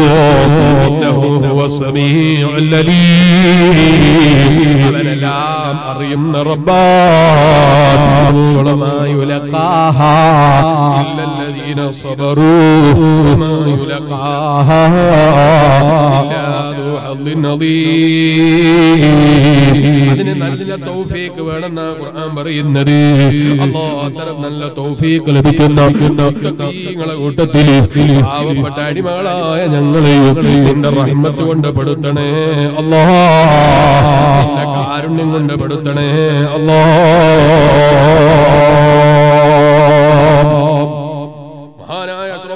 മുഹമ്മദ് റസൂലുള്ളാഹി സ്വല്ലല്ലാഹു അലൈഹി വസല്ലം തങ്ങൾ വെറുപ്പ് കടിച്ചിറക്കിയ ഒരു സംഭവം മഹാനായ അനസ് ഇബ്നു മാലിക് റളിയല്ലാഹു അൻഹു റിപ്പോർട്ട് ചെയ്തത് കാണാം. നീണ്ട ചരിത്രമാണ്, ഞാനിപ്പോ വിശദീകരിക്കുന്നില്ല. അല്ലാഹു തൗഫീഖ് ചെയ്താൽ നാളെ പറയും. ഇന്ന് ഞാനത് പറഞ്ഞാലും എനിക്കത് തീർക്കാൻ കഴിയില്ല. അതുകൊണ്ട് ഞാനിപ്പോ ഇതിലേക്ക് കടക്കുന്നില്ല, ചുരുക്കി അങ്ങ് പറയാം. നബി സല്ലല്ലാഹു അലൈഹി വസല്ലം തങ്ങളെ മുഖത്തടിച്ചു കളഞ്ഞു ഒരാള്. കാരണം എന്താണ്? നബി സല്ലല്ലാഹു അലൈഹി വസല്ലം തങ്ങൾ വെള്ളം കോരിക്കൊണ്ടിരിക്കുന്ന പാത്രം, ആ പാത്രം നബി സല്ലല്ലാഹു അലൈഹി വസല്ലം തങ്ങളെ കയ്യിൽ നിന്ന് കിണറിലേക്ക് വീണുപോയി. ഇതിന്റെ കാരണത്താൽ നബി സല്ലല്ലാഹു അലൈഹി വസല്ലം തങ്ങളെ മുഖത്ത് ഈ മനുഷ്യൻ അടിച്ചു കളഞ്ഞു. നബി സല്ലല്ലാഹു അലൈഹി വസല്ലം പ്രതികരിച്ചില്ല. മറിച്ച് കിണറിൽ നിന്ന് കയറും അതേ പാത്രവും നബി സല്ലല്ലാഹു അലൈഹി വസല്ലം എടുത്തങ്ങ് കൊടുത്തിട്ടങ്ങ് വീട്ടിലേക്ക് പോയി. ഈ മനുഷ്യനത് സഹിക്കാൻ കഴിഞ്ഞില്ല. ഉണ്ടാതെ പോയപ്പോൾ ഇയാൾ ഇങ്ങനെ ചിന്തിച്ചു, ഇതൊരു സാധാരണ മനുഷ്യനാണെങ്കിൽ ഒരിക്കലും അയാളെ മുഖം കറുപ്പിക്കാതിരിക്കില്ലല്ലോ. അയാളെ മുഖത്ത് അതിന്റെ ആധാർ കാണേണ്ടതില്ലേ? ഇയാളൊരു നബിയാണോ? അല്ലാഹ്, ഇതൊരു സാധാരണ മനുഷ്യന് കഴിയാത്ത പണിയാണല്ലോ. മുഖം പോലും എന്നോട് കറുപ്പിച്ച് കാണിച്ചില്ലല്ലോ. ഒരു മണിക്കൂർ ഇങ്ങനെ ഇരുന്ന് ചിന്തിച്ചപ്പോഴാണ് മനസ്സിൽ ഇങ്ങനെ തോന്നുന്നത്, മുഹമ്മദുർ റസൂലുള്ളാഹി സ്വല്ലല്ലാഹു അലൈഹി വസല്ലം, മുഹമ്മദ് എന്ന പേരിൽ ഒരു പ്രവാചകനുണ്ട്, അയാളായിരിക്കുമോ ഇത് ഞാൻ ചിന്തിച്ചത്. ഉടനെ തന്നെ കത്തിയെടുത്തിട്ട് ഇടത്തെ കൈകൊണ്ട് വലത്തെ കൈയൊന്ന് മുറിച്ചു കളഞ്ഞു. പ്രവാചകന്റെ മുഖത്തടിച്ച കൈ എനിക്ക് വേണ്ട. ഹബീബായ നബി മുഹമ്മദുർ റസൂലുള്ളാഹി സ്വല്ലല്ലാഹു അലൈഹി വസല്ലം തങ്ങളെ അടിച്ച കൈ എനിക്ക് വേണ്ട എന്ന നിലക്ക് അയാൾ കൈ മുറിച്ചു കളഞ്ഞു. നീണ്ട സംഭവമാണ്, ചുരുക്കി പറയുന്നത്. ഇതങ്ങ് കഴിയുമ്പോഴേക്ക് അയാൾ ബോധരഹിതനായി ഇവിടെ വീടുപോയി. അയാൾ കണ്ടിട്ട് അയാളെ മുഖത്ത് വെള്ളമൊഴിപ്പിച്ച് അയാളതായി എതിർപ്പിക്കുന്നു. അയാളോട് ചോദിച്ചപ്പോൾ വിവരം പറയുന്നു. ഹബീബായ നബി സല്ലല്ലാഹു അലൈഹി വസല്ലം തങ്ങൾ അന്വേഷിച്ചു പോകുന്നു. അബൂബക്കർ സിദ്ദീഖ് റളിയല്ലാഹു അൻഹുവിനെ കാണുന്നു. ഉമർ ഇബ്നുൽ ഖത്താബ് റളിയല്ലാഹു അൻഹുവിനെ കാണുന്നു. സൽമാനുൽ ഫാരിസി റളിയല്ലാഹു അൻഹുവിനെ കാണുന്നു. അങ്ങനെ ഒരുപാട് മഹാന്മാരെ കണ്ടിട്ട് നബി സല്ലല്ലാഹു അലൈഹി വസല്ലമയെ കുറിച്ച് ചോദിക്കുന്നു. ഫാത്തിമ ബീവി റളിയല്ലാഹു അൻഹയുടെ വീട്ടിൽ വലത് കാലിൽ ഹസൻ റളിയല്ലാഹു അൻഹു, ഇടത് കാലിൽ ഹുസൈൻ റളിയല്ലാഹു അൻഹു, അങ്ങനെ മക്കളെ ഇരുത്തിയിട്ട് കളിപ്പിക്കുകയാണ്. നബി മുഹമ്മദുർ റസൂലുള്ളാഹി സ്വല്ലല്ലാഹു അലൈഹി വസല്ലം അപ്പോഴാ വീട്ടിന്റെ വാതിലിന് വന്നാരോ മുട്ടുന്നത്. ഫാത്തിമ റളിയല്ലാഹു അൻഹാ, ആരോ വന്നിട്ടുണ്ട് മോളെ, ആരാണെന്നറിയോ? ഫാത്തിമ ബീവി റളിയല്ലാഹു അൻഹ മറയിൽ നിന്ന് നോക്കിയപ്പോൾ ഒരാളെ കണ്ടു. അയാളെ ഇടത് കൈയിൽ വലത്തെ കൈ പിടിച്ചിട്ടാ വന്നത്. ചോര ഇങ്ങനെ ഒലിക്കുന്നുണ്ട്. ഹബീബായ നബി സല്ലല്ലാഹു അലൈഹി വസല്ലം തങ്ങളോട് തന്നെ മകൾ വന്ന് വിവരം പറയുന്നു. നബി സല്ലല്ലാഹു അലൈഹി വസല്ലം തങ്ങൾ അടുക്കലേക്ക് വന്നിട്ട് ഓടി വന്ന് വിവരം പറഞ്ഞപ്പോൾ നബി സല്ലല്ലാഹു അലൈഹി വസല്ലം തങ്ങൾ അടുത്തേക്ക് ചെന്ന് ചോദിക്കുന്നു, എന്തിനാ മോനെ നീ പണിയെടുത്തത്? ഈ കൈ കൊണ്ട് ഞാനൊരു പ്രവാചകന്റെ മുഖത്തടിച്ചല്ല നബിയേ സല്ലല്ലാഹു അലൈഹി വസല്ലം. എനിക്ക് തോന്നിയ കൈ തന്നെ വേണ്ട. നിങ്ങൾ പ്രവാചകനാണെങ്കിൽ എന്നെ രക്ഷപ്പെടുത്താൻ നിങ്ങൾക്ക് കഴിയുമെന്ന് ഞാൻ ഉറച്ചു വിശ്വസിക്കുന്നു. ഇതങ്ങ് പറയേണ്ട താമസം മഹാനായ അനസ് ഇബ്നു മാലിക് റളിയല്ലാഹു അൻഹു പറയുന്നു. ഹബീബായ നബി മുഹമ്മദുർ റസൂലുള്ളാഹി സല്ലല്ലാഹു അലൈഹി വസല്ലം ആ ഇടത് കൈയിൽ നിന്ന് വലത് കൈയിൽ നിന്ന് വാങ്ങി വെച്ചിട്ട് കൈകൊണ്ടങ്ങ് തടവി കൊടുത്തപ്പോ കൈ പഴയതുപോലെ ആയിപ്പോയി. ഷഹാദത്ത് കലിമ ചൊല്ലിയിട്ട് ഇസ്ലാമിലേക്ക് കടന്നു വന്നു പോയി. മുഖത്തടിച്ച മനുഷ്യരോട് പോലും ഒന്ന് മുഖം പോലും കറുപ്പിച്ച് കാണിക്കാൻ ലോകത്തിന്റെ ഗുരുവായ നബി, കാരുണ്യത്തിന്റെ മുഴുവനും അടിസ്ഥാനമായ നബി, എല്ലാ കാരുണ്യവും സൃഷ്ടിക്കപ്പെടാൻ കാരണക്കാരനായ നബി മുഹമ്മദുർ റസൂലുള്ളാഹ് സല്ലല്ലാഹു അലൈഹി വസല്ലം ഈ സൽസ്വഭാവം കണ്ടപ്പോൾ അയാളെ മനസ്സ് മാറിപ്പോയി. ഷഹാദത്ത് കലിമ ചൊല്ലിയിട്ട് ഇസ്ലാമിലേക്ക് കടന്നു വന്നുപോയി. എന്റെ വയല് കേൾക്കുന്ന ഉമ്മമാരെ, എന്റെ വയല് കേൾക്കുന്ന ഉപ്പമാരെ, എന്റെ വയല് കേൾക്കുന്ന ചെറുപ്പക്കാരെ, ഈ നിലക്കുള്ള വെറുപ്പിനെ കടിച്ചിറക്കുന്ന മനസ്സ് വേണം. ഹബീബായ നബി സല്ലല്ലാഹു അലൈഹി വസല്ലം തങ്ങൾ എന്നെ പോലെ വയലൊന്നു പറയും, ജീവിതമൊന്നു വേറെ. അങ്ങനെയല്ലല്ലോ. അല്ലാഹുവിന്റെ ഹബീബായ നബി സല്ലല്ലാഹു അലൈഹി വസല്ലം തങ്ങൾ വൽആഫീന ലിന്നാസ്, ജനങ്ങൾക്ക് വിട്ടുവീഴ്ച ചെയ്യണമെന്ന് വയത് പറഞ്ഞു. അത് ജീവിതത്തിൽ പകർത്തി കാണിച്ചു തന്നു. മുഹമ്മദുർ റസൂലുള്ളാഹ് സല്ലല്ലാഹു അലൈഹി വസല്ലം. അല്ലാഹുവിന്റെ പൊരുത്തം ലഭിക്കുന്ന നല്ല മുത്തഖീകളെ കൂട്ടത്തിൽ ഞങ്ങളെയും നീ പെടുത്തി അനുഗ്രഹിക്കണേ അല്ലാഹ്. ഇത് തന്നെയാ മഹാനായ മുആദ് തങ്ങൾക്കും അല്ലാഹുവിന്റെ ഹബീബായ നബി മുഹമ്മദുർ റസൂലുള്ളാഹി സ്വല്ലല്ലാഹു അലൈഹി വസല്ലം തങ്ങൾ കൊടുത്ത ഉപദേശം. വലികഅദമിൽ ഗൈബ്, വെറുപ്പിനെ കടിച്ചിറക്കണേ മുആദ്. വലിയനിൽ കലാം, നല്ല സംസാരം വേണേ മുആദ്. വബദ്ലിസ് സലാം, സലാമിനെ പരത്തണേ മുആദ്. വലുസൂമിൽ ഇമാം, ലീഡർമാരെ മുറുകെ പിടിക്കണേ മുആദ്. നേതാക്കളെ മുറുകെ പിടിക്കണേ മുആദ്. വതഫഖുഹി ഫിൽ ഖുർആൻ, ഖുർആനിൽ അഗാധമായ പാണ്ഡിത്യം നേടണേ മുആദ്. വഹുബ്ബിൽ ആഖിറ, പരലോകത്തെ സ്നേഹിക്കണേ മുആദ്. വൽ ജസഇ മിനൽ ഹിസാബ്, വഅദ് പറയുന്ന മുസ്ലിയാർക്ക് വഅദ് പറയാൻ വളരെ എളുപ്പമാണ്. ഇമാം ഗസാലി റളിയല്ലാഹു അൻഹു പറഞ്ഞില്ലേ, ഇന്ന നസീഹത സഹലു വൽ അമലു ബിഹാ മുശ്കിലാ. വഅദ് പറയാൻ വളരെ എളുപ്പമാണ് കേട്ടോ, ജനങ്ങളെ ഉപദേശിക്കാൻ വളരെ എളുപ്പമാണ് കേട്ടോ. വൽ അമലു ബിഹാ മുശ്കിലാ, പറഞ്ഞതനുസരിച്ച് പ്രവർത്തിക്കലാണ് തൗഫീഖ്. അല്ലാഹ് പാവപ്പെട്ട മുതഅല്ലിമുകളായ ഞങ്ങൾക്കും പഠിച്ചതനുസരിച്ച് പ്രവർത്തിക്കാനുള്ള തൗഫീഖ് തരണം റഹ്മാനേ. ഞങ്ങളെ ഉമ്മ ബാപ്പമാർക്ക് നൽകണം റഹ്മാനേ. ഞങ്ങളെ ഭാര്യ മക്കൾ ഉസ്താദുമാർ ഇഷ്ടപ്പെടുന്ന മുഅ്മിനീകളും മുഅ്മിനാത്തുകളും ലോകത്തിന്റെ ഏതൊക്കെ ദിക്കുകളിലുണ്ടോ ഞങ്ങൾക്കെല്ലാവർക്കും തൗഫീഖ് തരണം റഹ്മാനേ. ഖുർആനിലെ ഹബീബായ നബി സല്ലല്ലാഹു അലൈഹി വസല്ലം പറയുന്നു, വൽ ജസഇ മിനൽ ഹിസാബ്, ആ വിചാരണയെ കുറിച്ച് നല്ല പേടി വേണം. ഒന്നും മറച്ചു വെക്കാൻ കഴിയൂല. വഖിസരിൽ അമലി, ആഗ്രഹങ്ങൾ ചുരുക്കണേ മുആദ്. വഖിസരിൽ അമലി, പ്രവർത്തനങ്ങൾ നന്നാക്കണേ മുആദ്. മുസ്ലിമാ, ഒരു മുസ്ലിമിനെയും തെറി വിളിക്കരുതേ മുആദ്. മുസ്ലിമിനെ തെറി വിളിക്കുന്നതിൽ നിന്ന് ഞാൻ നിങ്ങളെ വിരോധിച്ചിട്ടുണ്ട് മുആദ്. ഇമാമൻ ആദിലാ, നീതിമാനായ ഭരണാധികാരിയോട് എതിര് ചെയ്യുന്നത് ഞാൻ വിരോധിച്ചിട്ടുണ്ട് മുആദ്.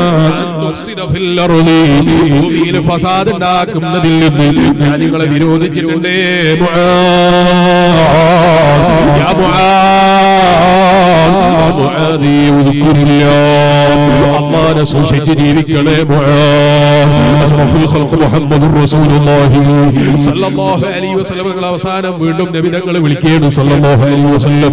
യാ മുആദ്, ഓ മുആദേ, അല്ലാഹുവിനെ സൂക്ഷിച്ച് അല്ലാഹുവിന്റെ ദിക്റിലായി കഴിയണേ. ഇന്ന കുല്ലി ശജറിൻ വഹജറിൻ, ഏത് അനക്കത്തിലും ഏത് നടത്തത്തിലും ഏത് മരത്തിന്റെ അടുക്കലും ഏത് കല്ലിന്റെ അടുക്കലും എവിടെ പോയാൽ പോയാലും അല്ലാഹു ഓർമ്മിക്കണേ മുആദ് തഹ്ദിദ് ലികുല്ലി ദംബിൻ തൗബ അസ്റു ബിസ്സിറി വൽ അലാനിയതു ബിൽ അലാനിയ ഓരോ തെറ്റിലും ഇടയ്ക്കിടെ തൗബ ചെയ്യുന്ന സൽസ്വഭാവം ജീവിതത്തിൽ വേണേ ചെറിയ രഹസ്യമായ തെറ്റാണോ രഹസ്യമായ തൗബ വേണം പരസ്യമായി ചെയ്ത തെറ്റാണോ പരസ്യമായി തൗബ വേണം അല്ലാഹ് ഞങ്ങളുടെ ജീവിതത്തിൽ അറിഞ്ഞോ അറിയാതെയോ രഹസ്യമായോ പരസ്യമായോ ചെറുതോ വലുതോ ആയ എന്ത് തെറ്റുകൾ ജീവിതത്തിൽ സംഭവിച്ചു പോയെങ്കിലും അടിയങ്ങളായ ഞങ്ങൾക്കും നീ പൊറുക്കണം റഹ്മാനേ നീ മാപ്പ് തരണം റഹ്മാനേ നിന്റെ മാപ്പില്ലെങ്കിൽ രക്ഷപ്പെടാനുള്ള ഒരു വകുപ്പ് ഞങ്ങൾക്കില്ല നിന്റെ പൊറുക്കൽ ലഭിക്കുന്ന നല്ല മുത്തഖീകളെ കൂട്ടത്തിൽ ഞങ്ങളെ നീ പെടുത്തി അനുഗ്രഹിക്കണം റഹ്മാനേ അല്ലാഹു നമ്മുടെ മജ്ലിസ് മജ്ലിസായി ഖബൂൽ ചെയ്യട്ടെ അല്ലാഹു ആഖിറത്തിൽ ഉപകരിക്കുന്ന ഒരു മജ്ലിസായി ഈ മജ്ലിസ് ഖബൂൽ ചെയ്തു തരണം റഹ്മാനേ നമ്മുടെ കയ്യിലെ സഹായം ഒരു സലാത്തിൽ സമയത്ത് കൊടുക്കണം വേറൊന്നും വേണ്ട ഇത് വേണം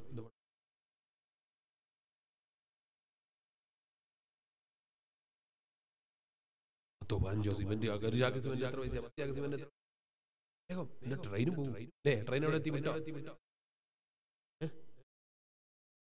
ഒരു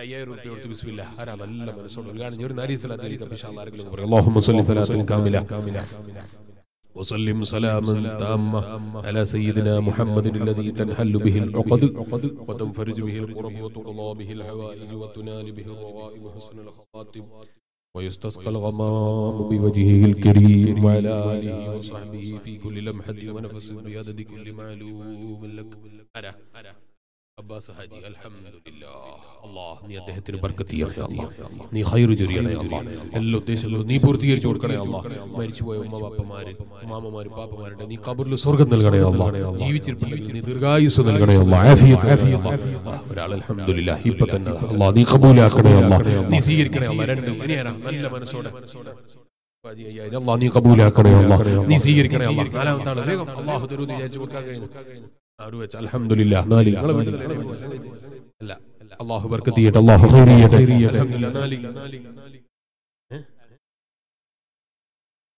അയാളെ മോനെ കൂടെയാണ് ഞാൻ വന്നത് അല്ലേ ഹോട്ടലിൽ നടത്തുന്ന ആളാണ് അല്ലാഹു നല്ല ബർക്കത്ത് ചെയ്തു കൊടുക്കട്ടെ അൽഹംദുലില്ലാഹ് അല്ലാഹു നീ ദീർഘായുസ്സ് നൽകണേ അല്ലാഹു ആഫിയത്ത് നാലി ഇനി ആരാ വേഗം നല്ല മനസ്സോടെ അഞ്ചാമത്തെ ആള് നല്ല മനസ്സോടെ ആരാ വേഗം അല്ലാഹു തരുന്ന് വിചാരിച്ചു കൊടുക്കാൻ കഴിയുന്ന പിന്നെ ട്രെയിന് പോകും കൂടുതൽ നിങ്ങൾ സമയം ചെലവാക്കരുത് ഞാൻ നിർത്തിക്കളി നല്ല മനസ്സോടെ ഒരാൾ കൂടി അല്ലാഹു അൽഹംദുലില്ലാഹ് അഞ്ചി അല്ലാഹു നീ ബർക്കത്ത് ചെയ്യണേ അല്ലാഹു നീ ഖൈർ ചെയ്യണേ അല്ലാഹു നീ സ്വീകരിക്കണേ അല്ലാഹു പള്ളിക്ക് വേണ്ടിയല്ലേ കൊടുത്താൽ വെറുതെ പോകില്ല ഇന്നൊറ്റ വേള രണ്ട് ദിവസം എന്നാ ഇൻഷാ അല്ലാഹ് നാളെ മറ്റന്നാളൊക്കെ നല്ല സഹായം ചെയ്തു കൊടുക്കണം അല്ലാഹു തആല പ്രവർത്തനങ്ങളൊക്കെ നാളെ ഒരു നാളും കൂടി എല്ലാവരും നാളെ വരുമ്പോൾ നമ്മുടെ കഴിയുന്ന സഹായം എല്ലാവരും ചെയ്തു കൊടുക്കണം അല്ലാഹു തആല തൗഫീഖ് ചെയ്യട്ടെ ഞാൻ ആ ട്രെയിനിന് പോയില്ലെങ്കിൽ പിന്നെ വരാനുള്ള ട്രെയിൻ എന്ന് പറഞ്ഞാൽ ഇന്നലെ ആ ട്രെയിൻ 3:30 മണിക്ക് മറ്റാണ് വന്നത് ഞാൻ റെയിൽവേ സ്റ്റേഷനിൽ 4 മണിക്കൂർ 5 മണിക്കൂറോ കാത്തിരുന്നാണ് ഇന്നും അങ്ങനെ പോയാൽ എൻ്റെ സമയം പോകും എനിക്ക് രാവിലെ സിറാജുൽ 9 മണിക്ക് ഒരു മീറ്റിംഗ് ഉണ്ട് അതുകൊണ്ട് പൊരുത്തപ്പെടണം ഇൻഷാ അല്ലാഹ് സംഘാടകർക്ക് നല്ല സഹായം നാളെ ചെയ്തു അല്ലാഹു തആല തൗഫീഖ് ചെയ്യട്ടെ സലാത്തിലെ സമയത്ത് എല്ലാവരും കൊണ്ട് കഴിയുന്ന സഹായം എല്ലാവരും തരണം അല്ലാഹു തആല നമ്മുടെ പ്രവർത്തനങ്ങളൊക്കെ കബൂൽ ചെയ്യട്ടെ എല്ലാവരും സലാത്തിൽ സല്ലല്ലാഹു അലാ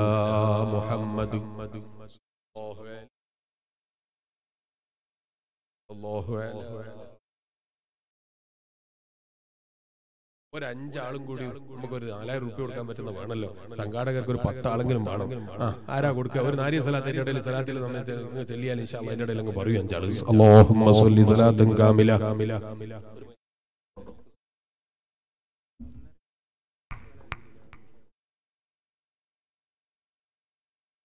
وتقضى به الحوائج وتنال به الرغائب وحسن الخواتم ويستسقى الغمام بوجهه الكريم وعلى آله وصحبه في كل لمحة ونفس بعدد كل معلوم لك ആറാമത്തെ ആളാരാ നല്ല മനസ്സോടെ 4000 രൂപ പള്ളിക്ക് വേണ്ടിയല്ലേ വെറുതെ ഒന്നായി പോകില്ല ആരാ കൊടുക്കുക ഒരു 10 ചാക്ക് സിമന്റ് ഓൺലൈനിൽ ആരും ഇല്ല സെൽസിലെ മീഡിയയിലൊക്കെ ഒരുപാട് ആളുണ്ടാവുമല്ലോ വേഗം തരുമല്ലോ വേഗം ആരാ ആറാമത്തെ ആള് നല്ല മനസ്സോടെ ആരാ കൊടുക്കുക ഒരു ചെറുപ്പക്കാരനെ വേണമല്ലോ സാധാരണ ഞാൻ അങ്ങനെ ചോദിക്കലുണ്ട് ചെറുപ്പക്കാരോട് നല്ല സദസ്സിൽ അങ്ങനെ ചെറുപ്പക്കാർ തരലുണ്ട് ഈ സദസ്സിൽ ആരാ നല്ല ചെറുപ്പക്കാർ 4000 രൂപ ഞാൻ തരൂ എന്ന് പറയുന്ന ആറാമത്തെ ആള് നല്ല ദുആ പകർന്നു ഏതാ ചെറുപ്പക്കാരൻ 4 ആക്കി കൂടെ 4 ചോദിച്ചേ അതിന്റെ ബർക്കത്ത് പോയിണ്ടല്ലേ. അൽഹംദുലില്ലാഹ്. അല്ലാഹ് നീ അദ്ദേഹത്തിന് ബർക്കത്ത് ചെയ്തു കൊടുക്കണേ അല്ലാഹ്. നീ ഖൈർ ചെയ്തു കൊടുക്കണേ അല്ലാഹ്. ധാരാളം ഖൈറുകൾ നീ ഏറ്റി കൊടുക്കണേ അല്ലാഹ്. അൽഹംദുലില്ലാഹ്. ഏഴാമത്തെ ആളാരാ? ഒറ്റക്ക് വലിയ ബഹുമാനാ. ഏഴാമത്തെ ആളാരാ? വേഗം നല്ല മനസ്സോടെ ഇൻഷാ അല്ലാഹ് അല്ലാഹ് തരുമെന്ന് വിചാരിച്ചു കൊടുക്കുന്ന ഒരാൾ. ഏഴാമത്തെ ആൾ ചെറിയ ദുആ നടത്തി പിരിയാൽ. ഏഴാമത്തെ ആളുകളല്ലേ. എന്നാലും അൽഹംദുലില്ലാഹ്. അല്ലാഹ് നീ ബർക്കത്ത് ചെയ്യണേ അല്ലാഹ്. നീ ഖൈർ ചെയ്യണേ അല്ലാഹ്. ഒരു മൂന്നാളും കൂടി വേണം. ഒരു നാരിയ സ്വലാത്ത് കൂടി ചൊല്ലുമ്പോൾ ഇൻഷാ അല്ലാഹ് മൂന്നാളങ്ങ് പറയും. വളരെ പെട്ടെന്ന് പറയണം, ഉടനെ പറയണം. അന്നേരം തന്നെ ദുആർക്കും ഇൻഷാ അല്ലാഹ് നല്ല ഫലം ഉണ്ടാവും. അല്ലാഹു തആല ഫലം തരട്ടെ. അല്ലാഹുമ്മ സ്വല്ലി സ്വലാത്തൻ കാമില വസല്ലിം സലാമൻ തഅമ്മ അലാ സയ്യിദിനാ മുഹമ്മദിൻ الذي تنحل به العقد وتنفرج به القرب وتقضى به الحوائج وتنال به الرغائب وحسن الخواتم ويستسقى الغمام بوجهه الكريم وعلى آله وصحبه في كل لمحة ونفس بعدد كل معلوم لك. ഷമീർ ചെറുപ്പക്കാരല്ലേ, ബാപ്പ മരിച്ചു. അല്ലാഹ് അദ്ദേഹത്തിന്റെ ബാപ്പാന്റെ ഖബർ നീ സ്വർഗ്ഗമാക്കണേ അല്ലാഹ്. ആമീൻ പറയാൻ ഒരു ചെലവില്ലല്ലോ. അല്ലാഹ് നീ അദ്ദേഹത്തിന്റെ ഖബർ സ്വർഗ്ഗമാക്കണേ അല്ലാഹ്. ഉമ്മ ജീവിച്ചിട്ടുണ്ടെങ്കിൽ ദീർഘായുസ്സ് നൽകണേ അല്ലാഹ്. ആഫിയത്ത് നൽകണേ അല്ലാഹ്. അവർ മരിച്ചു പോയ എല്ലാവരുടെ ഖബറിലും നീ സ്വർഗ്ഗം നൽകണേ അല്ലാഹ്. ഒരു രണ്ടാൾ കൂടി ആരാ? ഒമ്പതാമത്തെ ആള് കലണ്ടർ. അല്ലാഹ് നീ ബർക്കത്ത് ചെയ്യണേ അല്ലാഹ്. കാസർഗോഡ് ഹോട്ടൽ എടുത്തിടലാണ് നേരത്തെ വന്നപ്പോൾ. അല്ലാഹ് നീ ബർക്കത്ത് ചെയ്തു കൊടുക്കണേ അല്ലാഹ്. നല്ല ഖൈർ ചൊരിയണേ അല്ലാഹ്. തിൽക അശറത്തുൻ കാമില. പത്താമത്തെ ആളാരാ? അൽഹംദുലില്ലാഹ്. അസീസ് എന്നെ കൂട്ടാൻ വന്ന ആളാണ്. അല്ലാഹു തആല ബർക്കത്ത് ചെയ്തു കൊടുക്കട്ടെ അല്ലാഹ്. നീ ഖൈർ ചൊരിയണേ അല്ലാഹ്. അൽഹംദുലില്ലാഹ്. അല്ലാഹ് കൊടുത്തവർക്കൊക്കെ നീ ആഖിറത്തിൽ പകരം നൽകണേ അല്ലാഹ്. എന്ത് ഉദ്ദേശമുണ്ടോ അതൊക്കെ നീ പൂർത്തീകരിച്ചു കൊടുക്കണേ അല്ലാഹ്. അവരെയും ഞങ്ങളെയും എല്ലാവരെയും നിന്റെ പൊരുത്തപ്പെട്ട അടിമകളെ കൂട്ടത്തിൽ പെടുത്തി തരണേ അല്ലാഹ്. ഒരുപാട് കാലം നിന്റെ ദീന് ഒരുപാട് പഠിക്കാനും അതനുസരിച്ച് ജീവിക്കാനും കാമില ഈമാനോടുകൂടെ ലാ ഇലാഹ ഇല്ലല്ലാഹ് എന്ന ദിക്ർ ചൊല്ലി ഹബീബായ നബി മുഹമ്മദ് റസൂലുള്ളാഹി സ്വല്ലല്ലാഹു അലൈഹി വസല്ലം തങ്ങളെ പൂമുഖം ചിരിക്കുന്ന മുഖം നോക്കി മരിക്കാൻ ഞങ്ങൾക്കെല്ലാവർക്കും നീ ഭാഗ്യം തരണേ അല്ലാഹ്. നവാസ് നടന്ന ചെറുപ്പക്കാർ അൽഹംദുലില്ലാഹ്. അല്ലാഹ് നീ ബർക്കത്ത് ചെയ്യണേ അല്ലാഹ്. ഖൈർ ഉപ്പാക്ക് സുഖയില്ല അല്ലാഹ്. നീ ആഫിയത്ത് നൽകണേ അല്ലാഹ്. എല്ലാ രോഗവും നീ ശിഫയാക്കണേ അല്ലാഹ്. അൽഹംദുലില്ലാഹ്. ബാക്കി ഇനി എല്ലാവരും നാളെ വരുമ്പോൾ കൊണ്ടു കൊടുക്കണം. സ്ത്രീകളും മാഷാ അല്ലാഹ് 3 സ്വർണ്ണത്തിന്റെ മോതിരം കൊടുത്തയച്ചിട്ടുണ്ട്. പള്ളിക്ക് വേണ്ടിയല്ലേ ഉമ്മമാരെ നിലനിൽക്കുന്ന ഒരു സ്വത്തായിരിക്കും അല്ലാഹ്. നീ കബൂലാക്കി കൊടുക്കണം റഹ്മാനെ. അവർക്കും ഞങ്ങൾക്കും നീ പകരം സ്വർഗ്ഗം തരണം റഹ്മാനെ. മാഷാ അല്ലാഹ്. നാളെ വരുമ്പോൾ സ്ത്രീകളും പുരുഷന്മാരും എല്ലാവരും ആ പള്ളീനെ സഹായിക്കണം. ഈ വയലിന്റെ പരമ്പര കഴിയുമ്പോഴേക്ക് പള്ളിക്ക് ആവശ്യമായ പണം നിങ്ങൾ എല്ലാവരും നിങ്ങളെ നാട്ടിലെ പള്ളിയല്ലേ, നമ്മളെ നാട്ടിലെ പള്ളിയല്ലേ, ആ പള്ളി വേറൊരാളോട് ചോദിക്കാതെ നമുക്ക് തന്നെ പൂർത്തീകരിക്കാം അല്ലേ? പൂർത്തീകരിച്ചൂടെ? ഇൻഷാ അല്ലാഹ് ചെലവില്ലല്ലോ. അതൊക്കെ പറഞ്ഞൂടെ? പൂർത്തീകരിച്ചൂടെ? ഇൻഷാ അല്ലാഹ് അല്ലാഹു എളുപ്പമാക്കി തരട്ടെ. എല്ലാവരും നാളെ വരും നല്ല സംഭാവന കൊടുക്കണം. അല്ലാഹു തആല തൗഫീഖ് ചെയ്യട്ടെ. പ്രസംഗത്തിലോ 10 ചാക്ക് സിമന്റ് അല്ലാഹ് നീ കബൂലാക്കണേ അല്ലാഹ്. അതൊന്ന് 13 ആക്കി ഈ ഒറ്റമലല്ലാണ്ട് ഈ ഇരട്ടമല 5000 രൂപ അല്ലാഹു തആല കബൂൽ ചെയ്യട്ടെ. അതാരാ ഒന്ന് ഒറ്റമലാക്കി? അല്ലാഹു യുഹിബ്ബുൽ വിത്റാദ. അല്ലാഹുക്ക് ഈ ഒറ്റ വലിയ ഇഷ്ടം. നമ്മളത് ഇരട്ടമ കൊണ്ടുപോയി നിർത്തിയിട്ട് നാളെ പിന്നെ അതിന് ബർക്കത്ത് പറഞ്ഞോണ്ടാ. ആരാ? ഒറ്റ ഒരാള് നല്ല മനസ്സോടെ ഇൻഷാ അല്ലാഹ് ഞാൻ തരും എന്ന് പറയുന്നത്. എന്താ പൊക്കാനൊരു മടി ഇബ്ലീസ് സമ്മതിക്കുന്നില്ലേ? ആരാ? നല്ല മനസ്സോടെ ഇൻഷാ അല്ലാഹ്. ആരാ? ഒറ്റയാക്കാൻ വേണ്ടി 13ാമത്തെ ഒരാള് അതിപ്പോ പോകട്ടോ. അതിന്റെ മുമ്പ് കൊടുത്തോളി. ആരാ കൊടുക്ക? പള്ളിക്ക് വേണ്ടിയല്ലേ? വേഗം ആരാ കൊടുക്ക? അസീസ്. അല്ലാഹ് നീ ബർക്കത്ത് ചെയ്യണേ അല്ലാഹ്. നീ ഖൈർ ചൊരിയണേ അല്ലാഹ്. ഈമാനുള്ള വിശ്വാസികളൊക്കെ ദ്വാരക്കണമെന്ന വസിയത്തോടെ ഞാൻ എൻ്റെ പ്രസംഗം നിർത്തുന്നു. പ്രസംഗത്തിലോ അല്ലാതെയോ ഇഷ്ടപ്പെടാത്ത വാക്കുകളോ പ്രവർത്തനങ്ങളോ ഒന്നുവെങ്കിൽ ഞാനൊരു മുതഅല്ലിമാണ്. നിങ്ങളൊക്കെ പൊരുത്തപ്പെടണമെന്ന വസിയത്തോടെ ആഖിറു ദഅവാനാ അൽഹംദുലില്ലാഹി റബ്ബിൽ ആലമീൻ. അസ്സലാമു അലൈക്കും വറഹ്മത്തുള്ളാഹി വബറകാതുഹു.